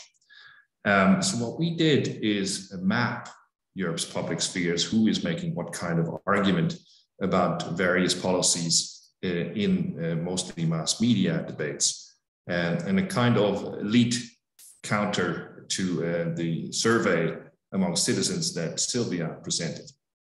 And what we find is, first of all, that communication is imperative for EU institutions for the simple reason that they have power. Journalists tend to focus on those in power, tend to provide a platform for those in power, and EU institutions have power, and then they should not be surprised that the microphone is put in front of them and they have to explain their actions, have to explain their policies. They'd better be proactive on this and have an answer ready. Remember that the DG ECFIN, for example, was completely taken by surprise in their new role during the Euro crisis of having to actually take a stance on policy. This should be clear that the more powerful the EU is, the more they will have to answer for what they're doing. That is how media debates function. That also means that the more powerful DGs, for example, where the EU has exclusive competencies, think trade, think monetary union, they should also have the highest communication capacity in order to explain what they're doing. The second finding that we found was that it's a very diverse debate out there. All kinds of policy preferences are presented with all kinds of justifications, which makes it very hard for the EU to tell a single story about why the EU is here, what it is for, or where it is headed. That is very much reminiscent of what Caroline mentioned on the various diverse understandings that people have, and maybe the best we can hope for is some kind of muddling through. It's also reminiscent of what Sylvia presented in terms of disagreement about preferred scenarios for future integration. Not a single scenario can count on a majority of the population in any single member state that RECONNECT studied. So it's very hard to kind of build a single course of action on that. The conclusion, I think, that follows from this is that rather than pushing a single narrative about this is what the EU is for, this is where we are headed, that's the end goal, we should open up EU institutions and cultivate multiple, plural narratives and disagreement or discord within EU institutions. Why not, for example, have different commissioners engage each other on what the right kind of policy is in public? Because discord is also a way of engaging citizens. We tend to kind of watch when people are fighting each other. That's unfortunately part of our human nature. So if you want to bring in citizens into Brussels policymaking, show the fight. We have that within the European Parliament, but that's not often the case where the most important decisions are made. Show it where the key decisions are made. We want to see those in power fight each other. That is a key element of the spectator part of democracy. Let's cultivate that within the European framework. I think that would also help, and I'm returning to the muddling through argument here as a final note, that there's a risk in presenting the EU and European integration as a political project, as something that we're pushing for and with a certain aim, whether that is ever closer union, federal United States of Europe, or any other aim. Rather presented as a political system, a place where we engage with each other on determining policy, where disagreements have a chance to be voiced, where compromises are reached, and where in the end, nobody gets exactly what they want. I think that would be a much more a better project for the EU than promising some kind of, most competitive economy by 2020 or other lofty goals and projects that the EU has presented. Thank you. Thank you. Thank you for that provocative thought.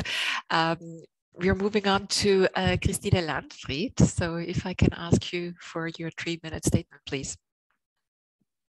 Thank you very much, Sylvia, and thank you very much for the invitation to this debate. I want to start with the point which Caroline de Gruyter made. Let us live with the reality in the European Union, which is not pessimistic at all. I understood it as a very optimistic statement. But this reality also means that we have a loss of trust in democratic institutions, and we have a loss of social cohesion in many European member states. So I think this also belongs to the reality. This means that I think also that this conference on the future of Europe is a reaction to this loss of trust into democracy. And I had the chance to be an observer in one of the European citizens panels, this panel on democracy and values and rights and security. And I must say, I was really impressed by the quality of the debates.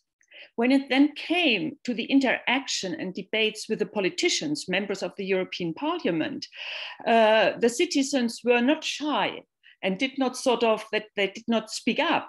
When their recommendations were formed in a way which they could not accept, they protested. I was also impressed by that. They would say, no, these are not our recommendations anymore. This is what you in the European Parliament want. We want to change this again. And then they would find a compromise. So I think so far, the experience is very promising. Though I would agree with Tom that he says, well, we have to wait then how this is put into reality. This is the decisive point. You cannot ask people and let them deliberate. And in the end, you say, oh, this is beautiful. We have recommendations. We put them in a book on a shelf, and that's it. So, of course, if this happens, people will be very disappointed. And then we will have exactly this mechanism of expectations, and they are necessarily then disappointed. So I think this should not happen again. There should be a change now. This is not just a new experiment, not just listening to citizens, but also that they have a discourse with politicians, but there must be a real impact on the reality. Now, what was interesting for me when I listened to Sylvia Kritzinger and Ben Grum, the recommendations you have formulated on the basis of your research, if you compare this with what the citizens have proposed in the panel I was observing, in this panel on democracy, they are very similar. So these citizens are no experts. And it was really, I would go point by point through your proposals, and you would find them in most of them, not all, but most of them in the recommendations. And one of the recommendations, which was very, very important, was about information about the European Union, which also fits very well what Sylvia has explained, that the people who know not a lot are convinced that they know much about the European Union. So here, the citizens were very conscious of that and said, we want to know more. And they made very far-reaching recommendations also with having a European EU convention and treaty changes. And as Caroline de Gruyter said, again, you see, they tell we want these treaty changes. Everybody knows that this will never happen. So I would be much more hesitant about that, because also an experience in the European, in the history of European integration is most of the countries want to stay in. They have really good things from the European Union. So if it comes to the point that one says, well, we don't want a new European constitution and convention, all that, we have bad experience, I would not be so sure that this does not really happen. But nobody of the politicians is courageous enough really to say we want now a new start. We just go on muddling through. But the citizens, it was one of the recommendations that got most votes, that there should be a new convention, a new start-up of the European Union, and not just muddling through. And I think this wish and these many votes this recommendation had is also belonging to the reality of the European Union. Thank you very much. Thank you very much. Very interesting insights. And we continue with the deliberative democracy aspect. And I would like to ask Claudia Landwehr to start her 3-minute statement. Thank you. Well, thank you again for the invitation and for the two fascinating talks we heard. I'm not sure I can, I don't have so much to say on deliberative democracy, but perhaps nonetheless some useful comments. I think Caroline in her talk has encouraged us to embrace the idea of European democracy as an unfinished project. And I very much share her commitment to what I think is basically what Richard Bellamy calls a political constitutionalism. And I think this is also a very deliberative perspective to think about democracy itself actually as an unfinished project. The findings from the RECONNECT project, which you presented, Sylvia, I think show that citizens both within the same country want different things when it comes to European democracy. And also when we look at the shares of people wanting more or less integration, these vary between countries. So we have both within country variation and we have between country variation when it comes to citizens' expectations. And I think not only the between country variation is relevant, but also the within country variation. So because contrary to what some sort of contract theorists tend to think, we do not really have a comprehensive procedural consensus and a shared normative conception of democracy within nation states either. So which is why we have to expect ongoing struggles about democratic institutional design, and why we should embrace this kind of political constitutionalism at the nation state level as well. We did a survey in Germany and we found 4 distinct sort of attitudinal patterns or conceptions of democracy when it comes to how citizens view democracy. And 2 of these, which we labeled the trustee model and deliberative proceduralism, they seem to me to be more compatible with the ideas of building a democratic union and transnationalizing democracy that Ben has mentioned in his contribution. And this is different with the 2 other conceptions we found, which we labeled anti-pluralist skepticism and populist majoritarianism, which seem to be less compatible with these ideas of democratizing Europe. And I think it's also relevant that the, in my eyes, potentially EU-friendly understandings of democracy and its attitudinal patterns, they are also associated with higher income, higher education, higher trust, higher satisfaction. So I think that overall, the same type of people tend to be trusting and satisfied across levels of government. And it's really important to look at the others, the non-trusting and the non-satisfied ones. And for understanding the second part, the between country variation, I think it's important to understand that it's not so much citizens' expectations driving institutional development, but on the contrary, it's mostly institutions and political actors driving the development of citizen expectations. So Alan Rennick and his colleagues at UCL, they recently did a survey of British citizens, which revealed that the strongest support was for the statements, if those in power do a poor job, they can be voted out, and who has power is decided by free and fair elections. So apparently what Brits want from democracy is accountability and authorization. And by accountability, they do not mean justification. They mean sanctioning leaders who do a bad job. And this expectation, I think, is shaped by the British political system. And it is also what the British national democracy offers, but it's not what the EU offered.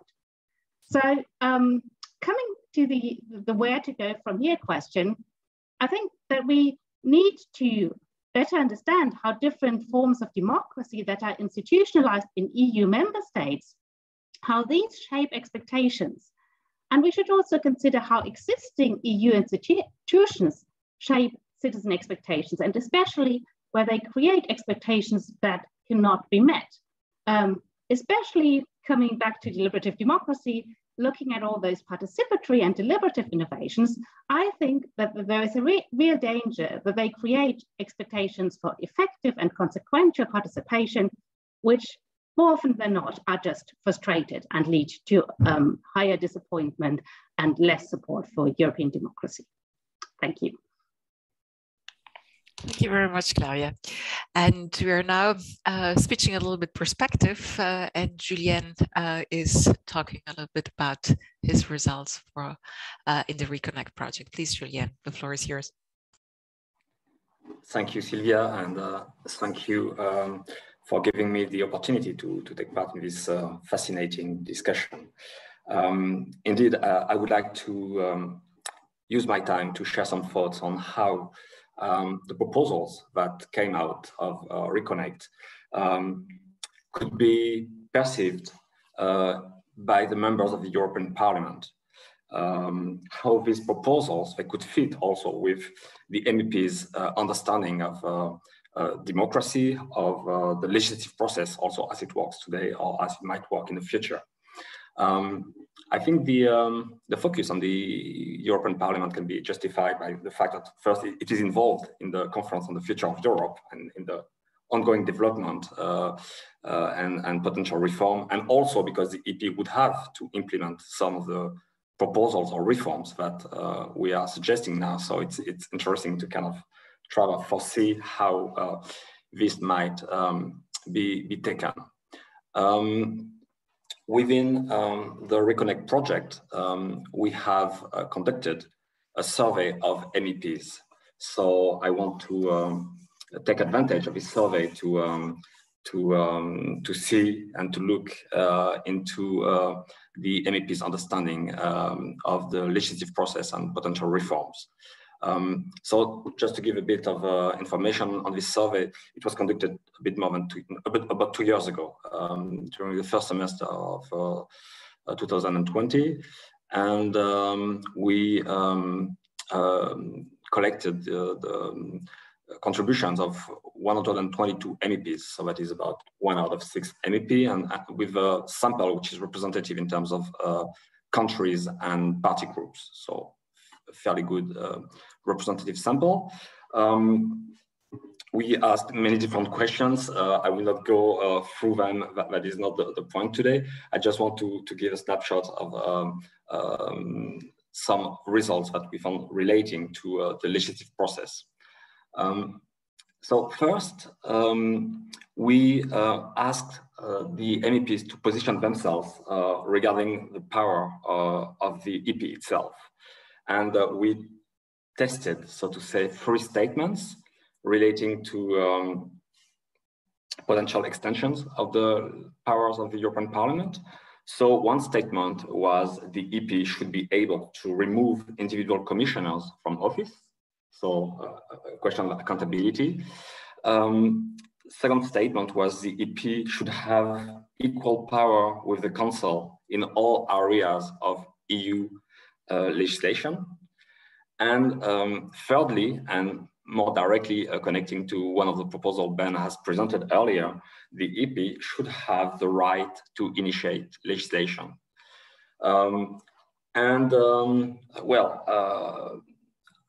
I can simply summarize our findings by saying that there is a broad consensus for these 3 statements within the European Parliament. They, about 80% or even more than 80% of the MEPs we interviewed actually say that they agree, so fully agree or to some extent agree with the 3 statements. And the level of agreement is even a bit higher for the right to initiate legislation. So we see that obviously the members of the European Parliament are really pushing in this direction. I mean, 80%, that means it also includes some more or less Eurosceptic MEPs, in fact. Then we also try to analyze more precisely how they assess some of the instruments, innovation in the decision-making process. And namely, we were interested in how they assess trilogues, early agreements, So very technical aspects in the decision-making process, but as you know, also key aspects in the recent developments in the EU decision-making process. And we also ask them how they see the European Citizens Initiative. So, you know, we know it didn't produce much that so far, but a very interesting development in terms of democracy at the EU level. So there is not so much to say, in fact, in the few minutes that I have on trilogues. Basically, they see it as something positive, broadly speaking. It's more interesting to focus on early agreements and the European Citizens Initiative and to compare how they see these two instruments. Because in fact, the interesting observation that we made is that there is some kind of trade-off between the democratic dimension of these instruments and their efficiency. Early agreements are widely seen as being efficient, like 2/3 of MEPs think it's efficient, but on the other hand, a majority thinks that they are not really that democratic. On the other hand, looking at European Citizens Initiative, 83%, yeah, I think it's the correct figure, 83% of the MEPs say, yes, it's democratic. So we could think, okay, it's a positive development. But on the other hand, only 1/3 of the MEPs say it's actually efficient. So we find here some skepticism regarding this development. And finally, in terms of empirical results that I wanted to share with you, we also asked regarding the trilogues whether the minutes should be made public, should be released, because as you know, this is one key point when it comes to the democratic character of trilogues. And actually, a majority of MEPs, 2/3, think that yes, indeed, they should be made public. So my conclusion is that when it comes to making the legislative process more democratic, more transparent, you find some high level of support among the MEPs. And in fact, MEPs seem to be quite open to democratic reforms, even if it reduces their own power, as we can think with the European Citizens Initiative. So to give some positive thoughts in this discussion today, possibly the European Parliament would be an ally in our endeavor to make the EU more transparent and more democratic. So thank you very much. Thank you very much, Julien. And let's see whether Oliver can follow up on those positive news. Oliver. Yeah, hello, everybody. And thank you to Sylvia and Ben for inviting me to this fascinating panel. Now, I want to talk a little bit about the question of how we can ensure that whatever reforms we are going to or we try to implement, how we try to modernize the EU will find a kind of support among a sufficient number of citizens across the EU member states. And I want to talk about this against the background of kind of the relationship between citizen support and kind of the fundamental conflict between Eurosceptics and Europhiles. I think Sylvia already touched upon that in her presentation. So those people who basically dream of a European federal state and those who think that the nation state has already given up too much powers and they want to kind of renationalize certain things. So how does this fundamental conflict in the EU relate to those reforms? And I think there are some results that I can draw upon that throw some light on this. Very briefly, I think these two groups are, so when we look at surveys, we can see that those two groups are about equal in size. about 25 to 30% belong to those really wanting to push integration forward. About 25 to 30% generally support the more nationalist kind of defensive view, and everybody else, so 40 to 50%, is either happy with the status quo or doesn't really care too much about these questions.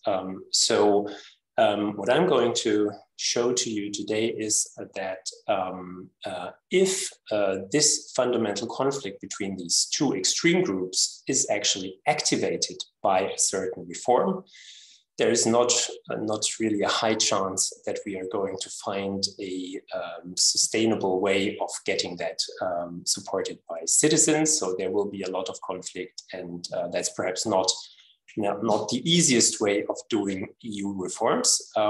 But there are also other types of reforms that do not touch upon this conflict. And to me, these seem to be sort of the sweet spot of our current reform debates. So perhaps we could learn something from exploring those options. Now, there are some empirical results that I promised to you, and they stem from another survey that we have done in the context of the RECONNECT project. Also in the context of Work Package 9, but I did together with my colleagues in Münster, I did a survey on EU reform preferences of citizens, also in 6 EU member states. And what we did there was kind of an experimental method called conjoint analysis, where we basically presented respondents with pairs of EU decisions, basically having different types of characteristics and also having different institutional settings through which they came about. And then we asked respondents which one they supported more than the other. And from the results, we can basically draw conclusions about the kind of the role of different types of reforms on citizen support. Now, what are the results? Perhaps with little surprise, we found that everything that relates to what we call the authority dimension of EU politics, so basically the vertical distribution of power between member states and the EU, was highly controversial between pro-integrationists and Eurosceptics. So things like more or less unanimity in the Council, more or less legislative competencies for the EU, or also more or less flexibility in applying EU legislation. That was basically highly contested. And so basically what the respondents could agree on was more or less the status quo.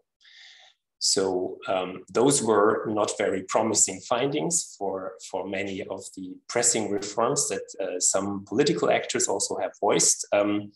But there is also a kind of a second branch of reforms that do not seem to be contested by between Eurosceptics and Europhiles. And the most important of those was actually more direct citizen involvement in EU decision-making. So that was basically supported not only by kind of the middle ground citizens, but also by many Eurosceptics and of course also Europhiles. Basically what this tells us is that many citizens want more than just be represented indirectly by their government in EU decision-making. They also want more than just be represented by an MEP that they're able to vote for every 5 years, and then basically never hear anything about him or her in the meantime. But they also really want to have more direct say there. And that's also the background of why the project as a whole proposed to maybe implement a permanent citizen assembly at the European level. Now it's of course up to debates how this could be done and what the kind of the tasks of this citizen assembly should be. But I think it's easy, it can be easily imagined that, for example, they debate the policy priorities that the EU sets itself for the next whatever legislative term every 5 years, that they debate major policy reforms, maybe also institutional reforms, but a permanent citizen assembly at least is something that is in line with many citizens' views. So there are also other dimensions, more transparency, also kind of output legitimacy. So that kind of the EU solves problems was also something that even Eurosceptics basically supported. So we shouldn't forget that the EU was invented as kind of a problem-solving mechanism, and apparently many citizens still think that this is something that should continue and that it's basically a forum for solving problems that we cannot solve alone as nation states. Okay, so that was basically my statement. So maybe we should explore more of those kind of reforms that democratize the EU and try to avoid that this completely kind of switches the balance of powers between the member states and the European level. And there seem to be options on the table that would allow for that. Thank you. Thank you, Oliver. So we actually came back to the citizens' assemblies where Tom started off. I also had a look at the Q&A box here, and I would like to raise a couple of issues, even though I think some of them have already been answered by Claudia and Tom. So one participant, for example, asked exactly about this democratic backsliding in the member states and what institutions in terms of national elections institution have to do with that.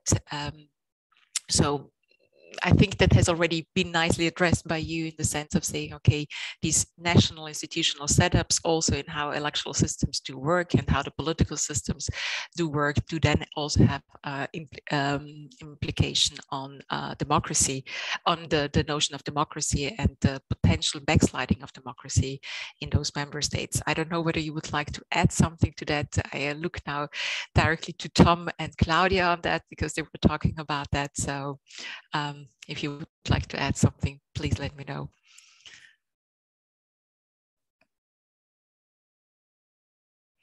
Doesn't seem to be the case. Then I have one additional aspect that was also raised by one of the participants, saying that we have, of course, those different scenarios that were raised in the presentation before. And one of those scenarios talked about simply having or moving back to the internal market. And the question, of course, is whether something like that is possible to do, as now we are going way beyond the internal market. We're talking about asylum, justice, equality, and so on. So is it actually something that could be a possible scenario, or is it actually a scenario which is out of the way anyhow?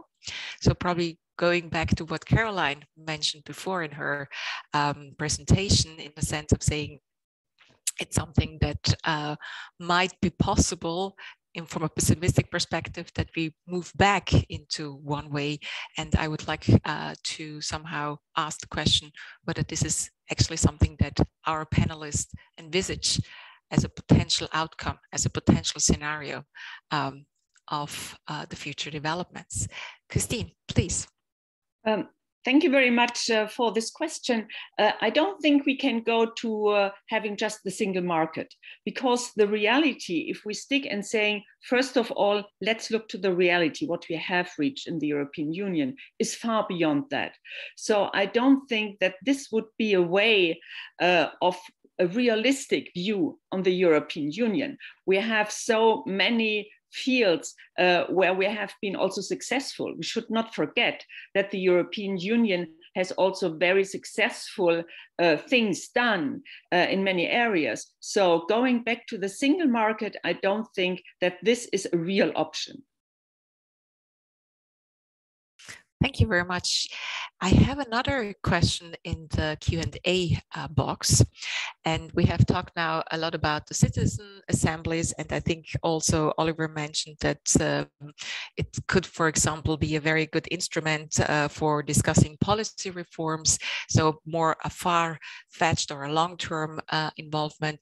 But one of our participants, Konstantin, actually asked whether citizens can be involved also in a more daily EU decision-making process, or whether this is something that probably is something not conceivable. Also, how what Tom mentioned before, that this might simply not be possible on a daily basis. So, Tom, if I may ask you to jump in on this question, whether something like a daily involvement of citizens in EU decision-making is something that we should aim for, or whether that might not be an ideal scenario. Sorry for pointing. Yeah, no, of course. So I think it's absolutely an ideal which is worth exploring and trying to give shape to. One way that sometimes political theorists they express when we're thinking about future kind of arrangements, right? One way the political theorists sometimes describe a tension is between non-ideal and ideal theorizing, right? So ideal theoretically, if we're thinking of like how on the best standards, if we were to plan what an ideal supranational community of states would look like democratically, I think absolutely that citizen involvement in legislation and policymaking as feedback mechanisms, but also as generative mechanisms for different legislation. This is an incredibly interesting and fruitful realm of institutional thinking, one that's been overlooked traditionally. Non-ideal theoretically, right? We're looking at how what we need to do to improve the situation as it is now. The situation as it is now, in my view, is one of deep, pervasive, and now quite long-term crisis. So then in that context, the question is, okay, well, what role can citizens have and what role can citizens be given that will, that we can reasonably expect will address some of that crisis, some of that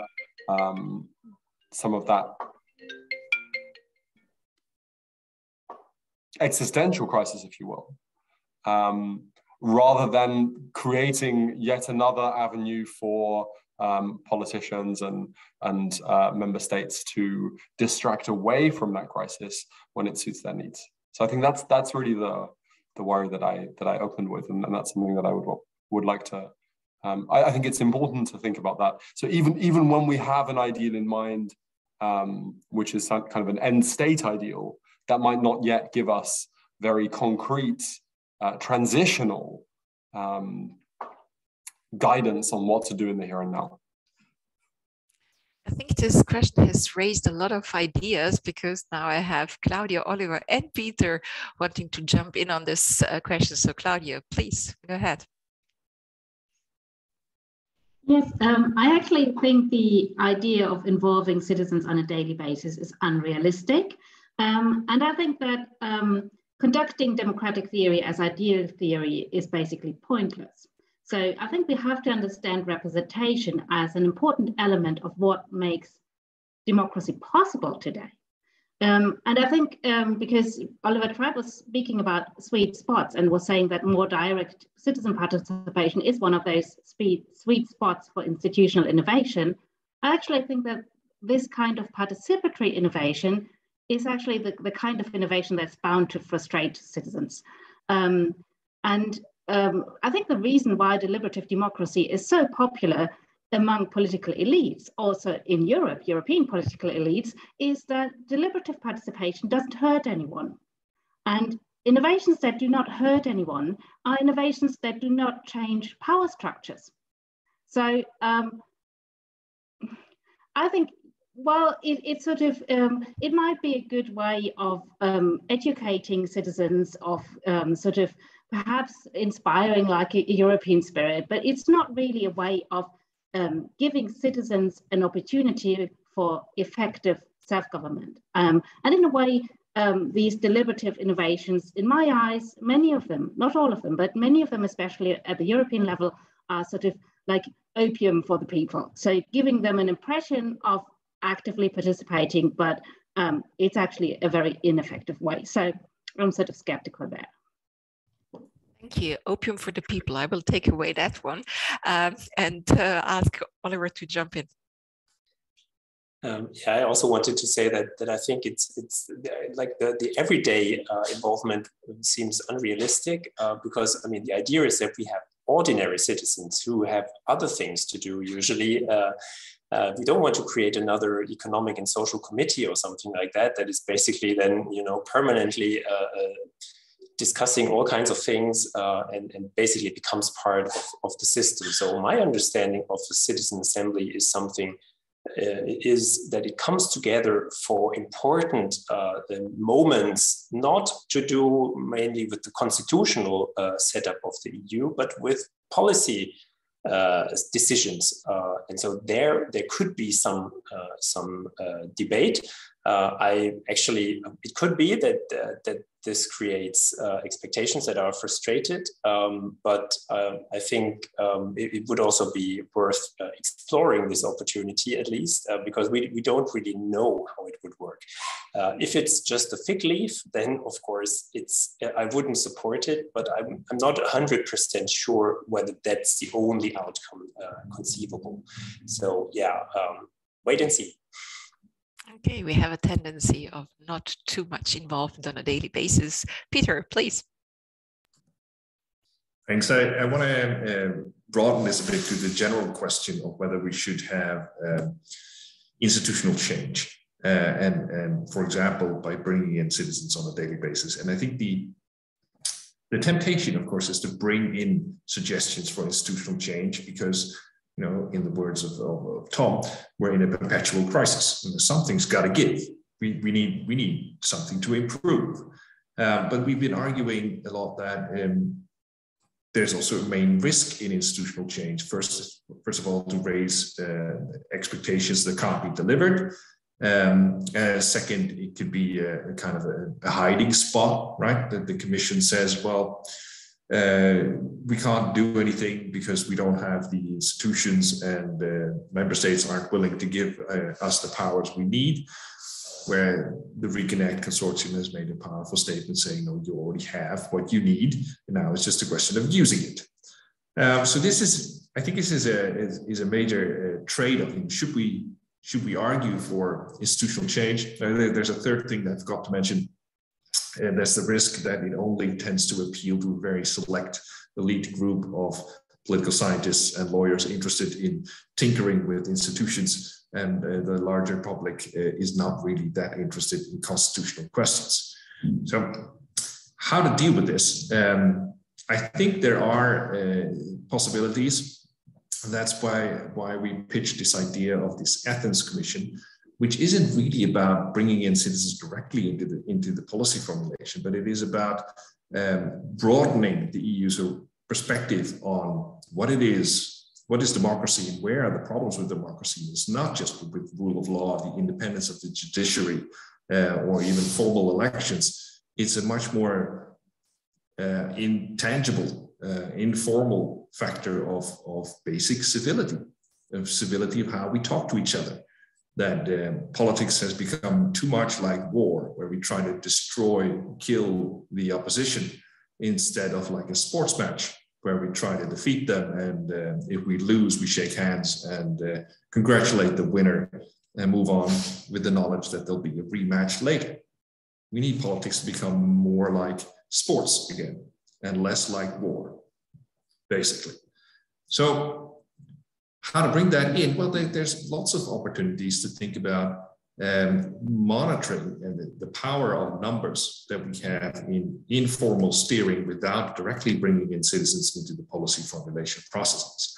Think back about how we discussed the corona crisis at its height, that it basically at some point became a race between countries to reach high levels of vaccination. The minute you start publishing numbers of the percentage of the population that is vaccinated in different countries, journalists and citizens will jump on this and start comparing. Hey, we're doing better than the neighbors, but these guys have even a higher number of vaccinated people. It becomes a race to the top of what is the most vaccinated country. We can do something similar with public debate and citizen involvement. What is the member state with the best level of public debate, the most sports-like debate and the least warlike debate, and have the kind of informal steering in the same way that percentages of vaccinated people put pressure on governments to do better, have publicized percentages or rates of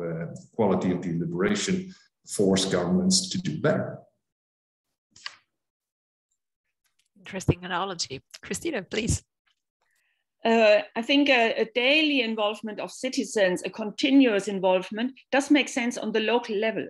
We have already examples. So here, I think, to have these citizens' assemblies does make sense. It would not make sense on the European level. There we can have it from time to time.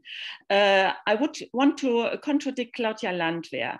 I don't think that this does not, in fact, having these citizens' assemblies, the power structure of the European Union. What we can observe at the moment, that the recommendations which are on the table and which you can see are very similar to what RECONNECT has developed, and these have developed these recommendations, people who are not experts on the European Union, they cannot be put aside anymore. I'm sure of that, because now you have the first time the interaction with the members of parliament, the European, the national parliaments, the Commission, the Council, and when in the end, these recommendations now are really there. You cannot just say without any explanations, without putting some of them into practice, without any results. So the power structure, I think, will be changed by this experiment, either in the way that citizens will be so disappointed when nothing happens, that this is really then a danger. We will lose even more trust in democratic institutions. So nobody can want this. So I would not think that the power structure will not be affected by the citizens' participation, which happens just right now. Thank you very much. Caroline, may I ask you to somehow provide us with a view on what do you think about this discussion? I mean, you've learned now a lot about the different results that we have produced in the RECONNECT project over the last 4 years from different data sources and so on. And you started out your presentation with the citizen expectations, in the sense that some citizens think it's too powerful, the other citizens think it's not powerful enough, so more power should be given. And now you see this kind of heterogeneous results that we see across countries and within countries. So what would be your final statement on that, in the sense of what to do with this RECONNECT findings on citizens' expectations and democracy? Interesting questions. I think I would like to make 2 points there. I think citizens are getting more interested in big European questions. Because it is, maybe as Peter said, it used to be a little bit sterile, and it is slowly getting less sterile. And this is not because all of a sudden council meetings are filmed, or European Parliament debates are filmed, because actually usually very few people know about this possibility of watching them, or actually even if they know it, they hardly ever use it. What I think changes European politics is that the drama has for a very long time been in the member states. You know, it's on the national level that you had the big, or even local level, that you had the big battles between the far right and the center, or the center and the far left, or whatever, you know, pirates, political groups, and so on. Even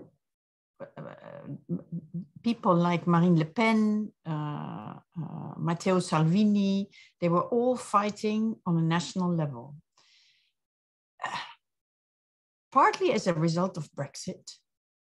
I think they changed their minds, but it's also our environment. As Carl Bildt once said, we were surrounded by friends who all wanted to be like us, or, you know, we wanted to believe that too. Very eagerly. But, well, they seem to have changed their minds, you know. We have to protect our borders. It's a dangerous world. Well, the rest, we all know. So they don't want exits any longer. They want to jump on the European podium and change Europe from the inside, which can be much more dangerous in the end. But in a way, so they try to make European connections, set up a party. They may fail, they may not fail. I don't know. There are lots of things dividing them too. But all of a sudden, I can't remember who said this once, but it's like the opposition has arrived in Europe, which makes European politics more interesting. You know, you don't need to have two commissioners fighting if you can have Salvini playing the local card in the morning and the European card in the afternoon. You know, something is happening there.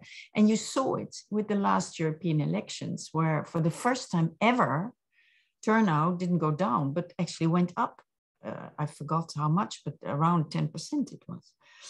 Second, I think also European citizens are, for a long time, we saw democracy as a goal. And when we started in the 1950s with European integration, we all tried to become better citizens and reach that goal. And I think we did become better citizens over time. We just fight with words and not with munition anymore, which I think is great progress. And let's keep it that way. More sports than war, indeed. But in the recent past, a lot of citizens have lost trust in democracy because they said, okay, if we don't reach the goal, then maybe the goal was wrong.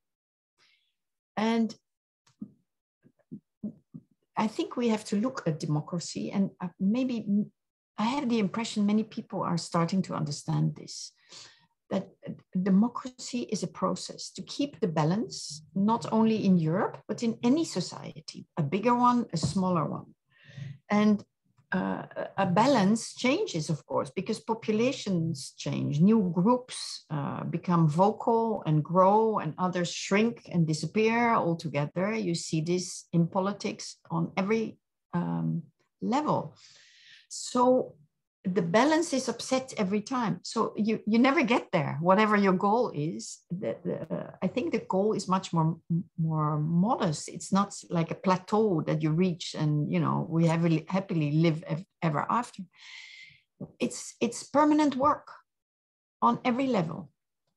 And maybe also dealing with a war in Ukraine, which is hardly ever mentioned this afternoon, but I mean, this has a profound impact on how Europe will evolve, because it means that we get a source of security over everything.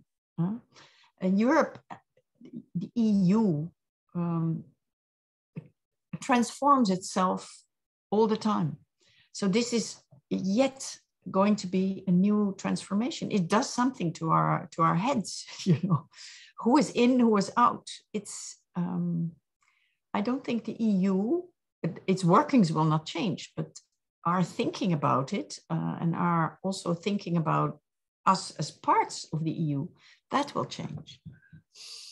So democracy as a process which requires daily work. Let me leave it there. Democracy as a process, as an unfinished project, as was mentioned before. I think this is also providing us lots of work in the future, but I would like to hand over to Ben at this stage, who has the very difficult job now to make a wrap up of this afternoon. And so Ben, the floor is yours. Yeah, well, again, the work is partly already done for me. I think Caroline's statements were very instructive there. But indeed, I also had kind of five just final thoughts kind of emerging from this discussion, partly concluding, but also partly, of course, opening new questions and further debate and further research, because research doesn't stop after RECONNECT.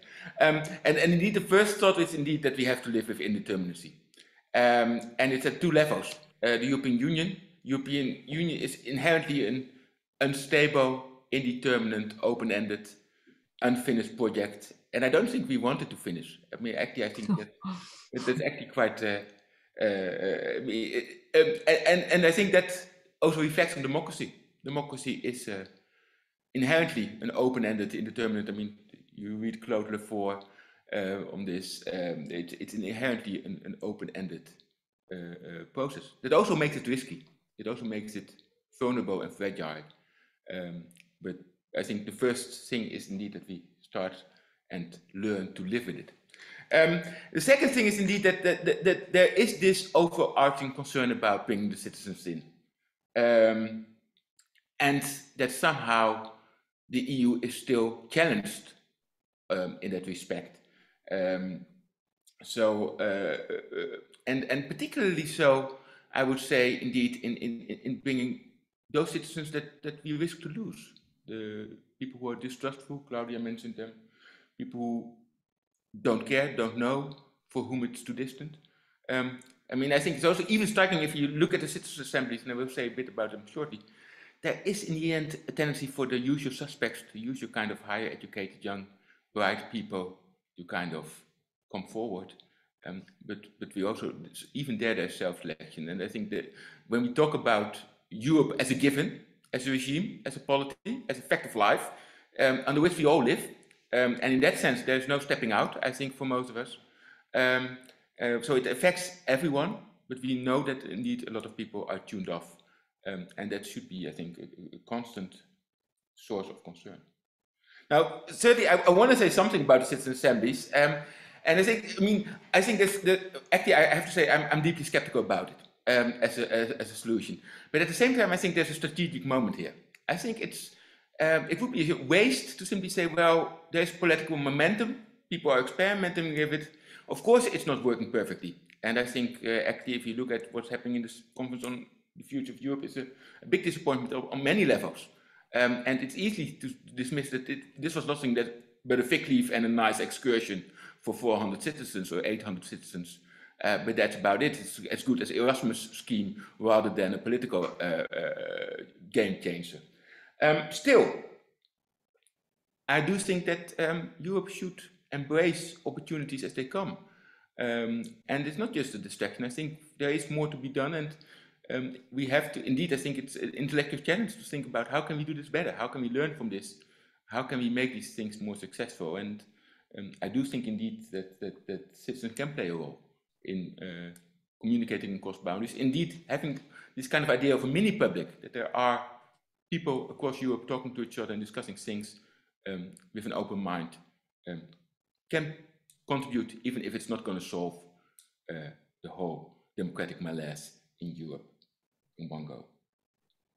Now then, the elephant in the room that keeps coming back, Tom, which is, of course, still, what do we do with Hungary? Let's just put it on the name. I mean, give it a name. And of course, you have two extremes. One is indeed, I think, to say, well, it's none of our business. It's national competence. Legally, we kind of cop out of the issue and say, well, there's nothing we can do. The EU is a kind of international organization, and Hungary is out there, and we cannot interfere in its domestic affairs. Well, I simply don't think that's sustainable, even not on the legal ground. I mean, democracy is a core value.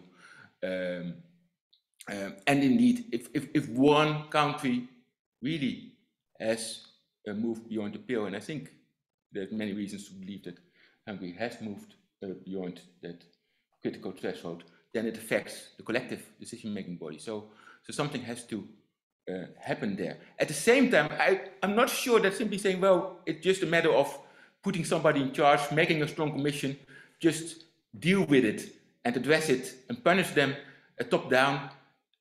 I don't think that's the way that Europe works. And I'm skeptical enough of politics that I'm not sure that we want to have that much power concentrated at one level in Europe.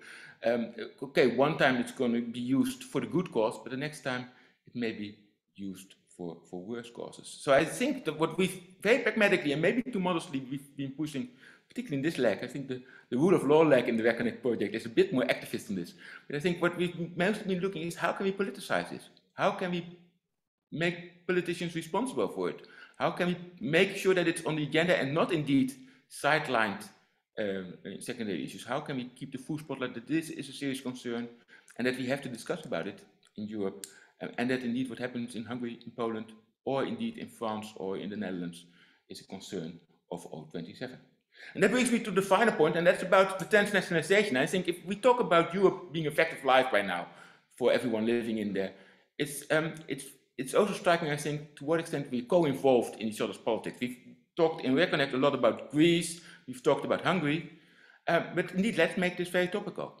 I mean, when I hear the Bundeskanzler yesterday make a very non-committal statement on Ukraine, it touches me. It's also, in a way, he's also my Bundeskanzler, even if I couldn't vote for him. So in that sense, the solution to Ukraine is not only coming from Brussels, it also has to do with the engagement that we have across boundaries with each other's politics. And if the German government doesn't act, and I know the Dutch government easily hides behind it, so that's easy enough, but it just shows how deeply interconnected we are. So indeed, the collective challenge that we face now most urgently in the invasion of Ukraine is not something that is left to Brussels. It's something that collectively we also have to do by engaging with each other across boundaries and caring about the decisions that are taken by each and every government. And then finally, of course, make it even more topical. Something is happening in France on Sunday, for which I would also want to vote, or at least I have a stake in that. I'm not voting. I can't vote. But it just shows, indeed, I think, how closely related we are, and that political decisions across all European countries affect us directly. And indeed, that it's an unended process, an unclosed process, a risky process, but one that we can only face, and I hope we can face it with good ideas and a healthy dose of optimism. I think this is a you very... can take the final word. I think these are very nice final words, and therefore the only thing that I can see at this stage, we're only 10 minutes late, and thank you very much for all the interest in this discussion, for all the important statements that you made, and also for the optimistic notes, Ken, that you actually ended this panel with. And you mentioned it before, there is lots of research still waiting for us and lots of exchange that is still needed in that respect, and will be with us in the next years and years to come. At this stage, I also would like to thank you all for your participation, for your statements, and I'm looking forward to continue the conference tomorrow. Thank you. Thank you very much. Thank you. Bye.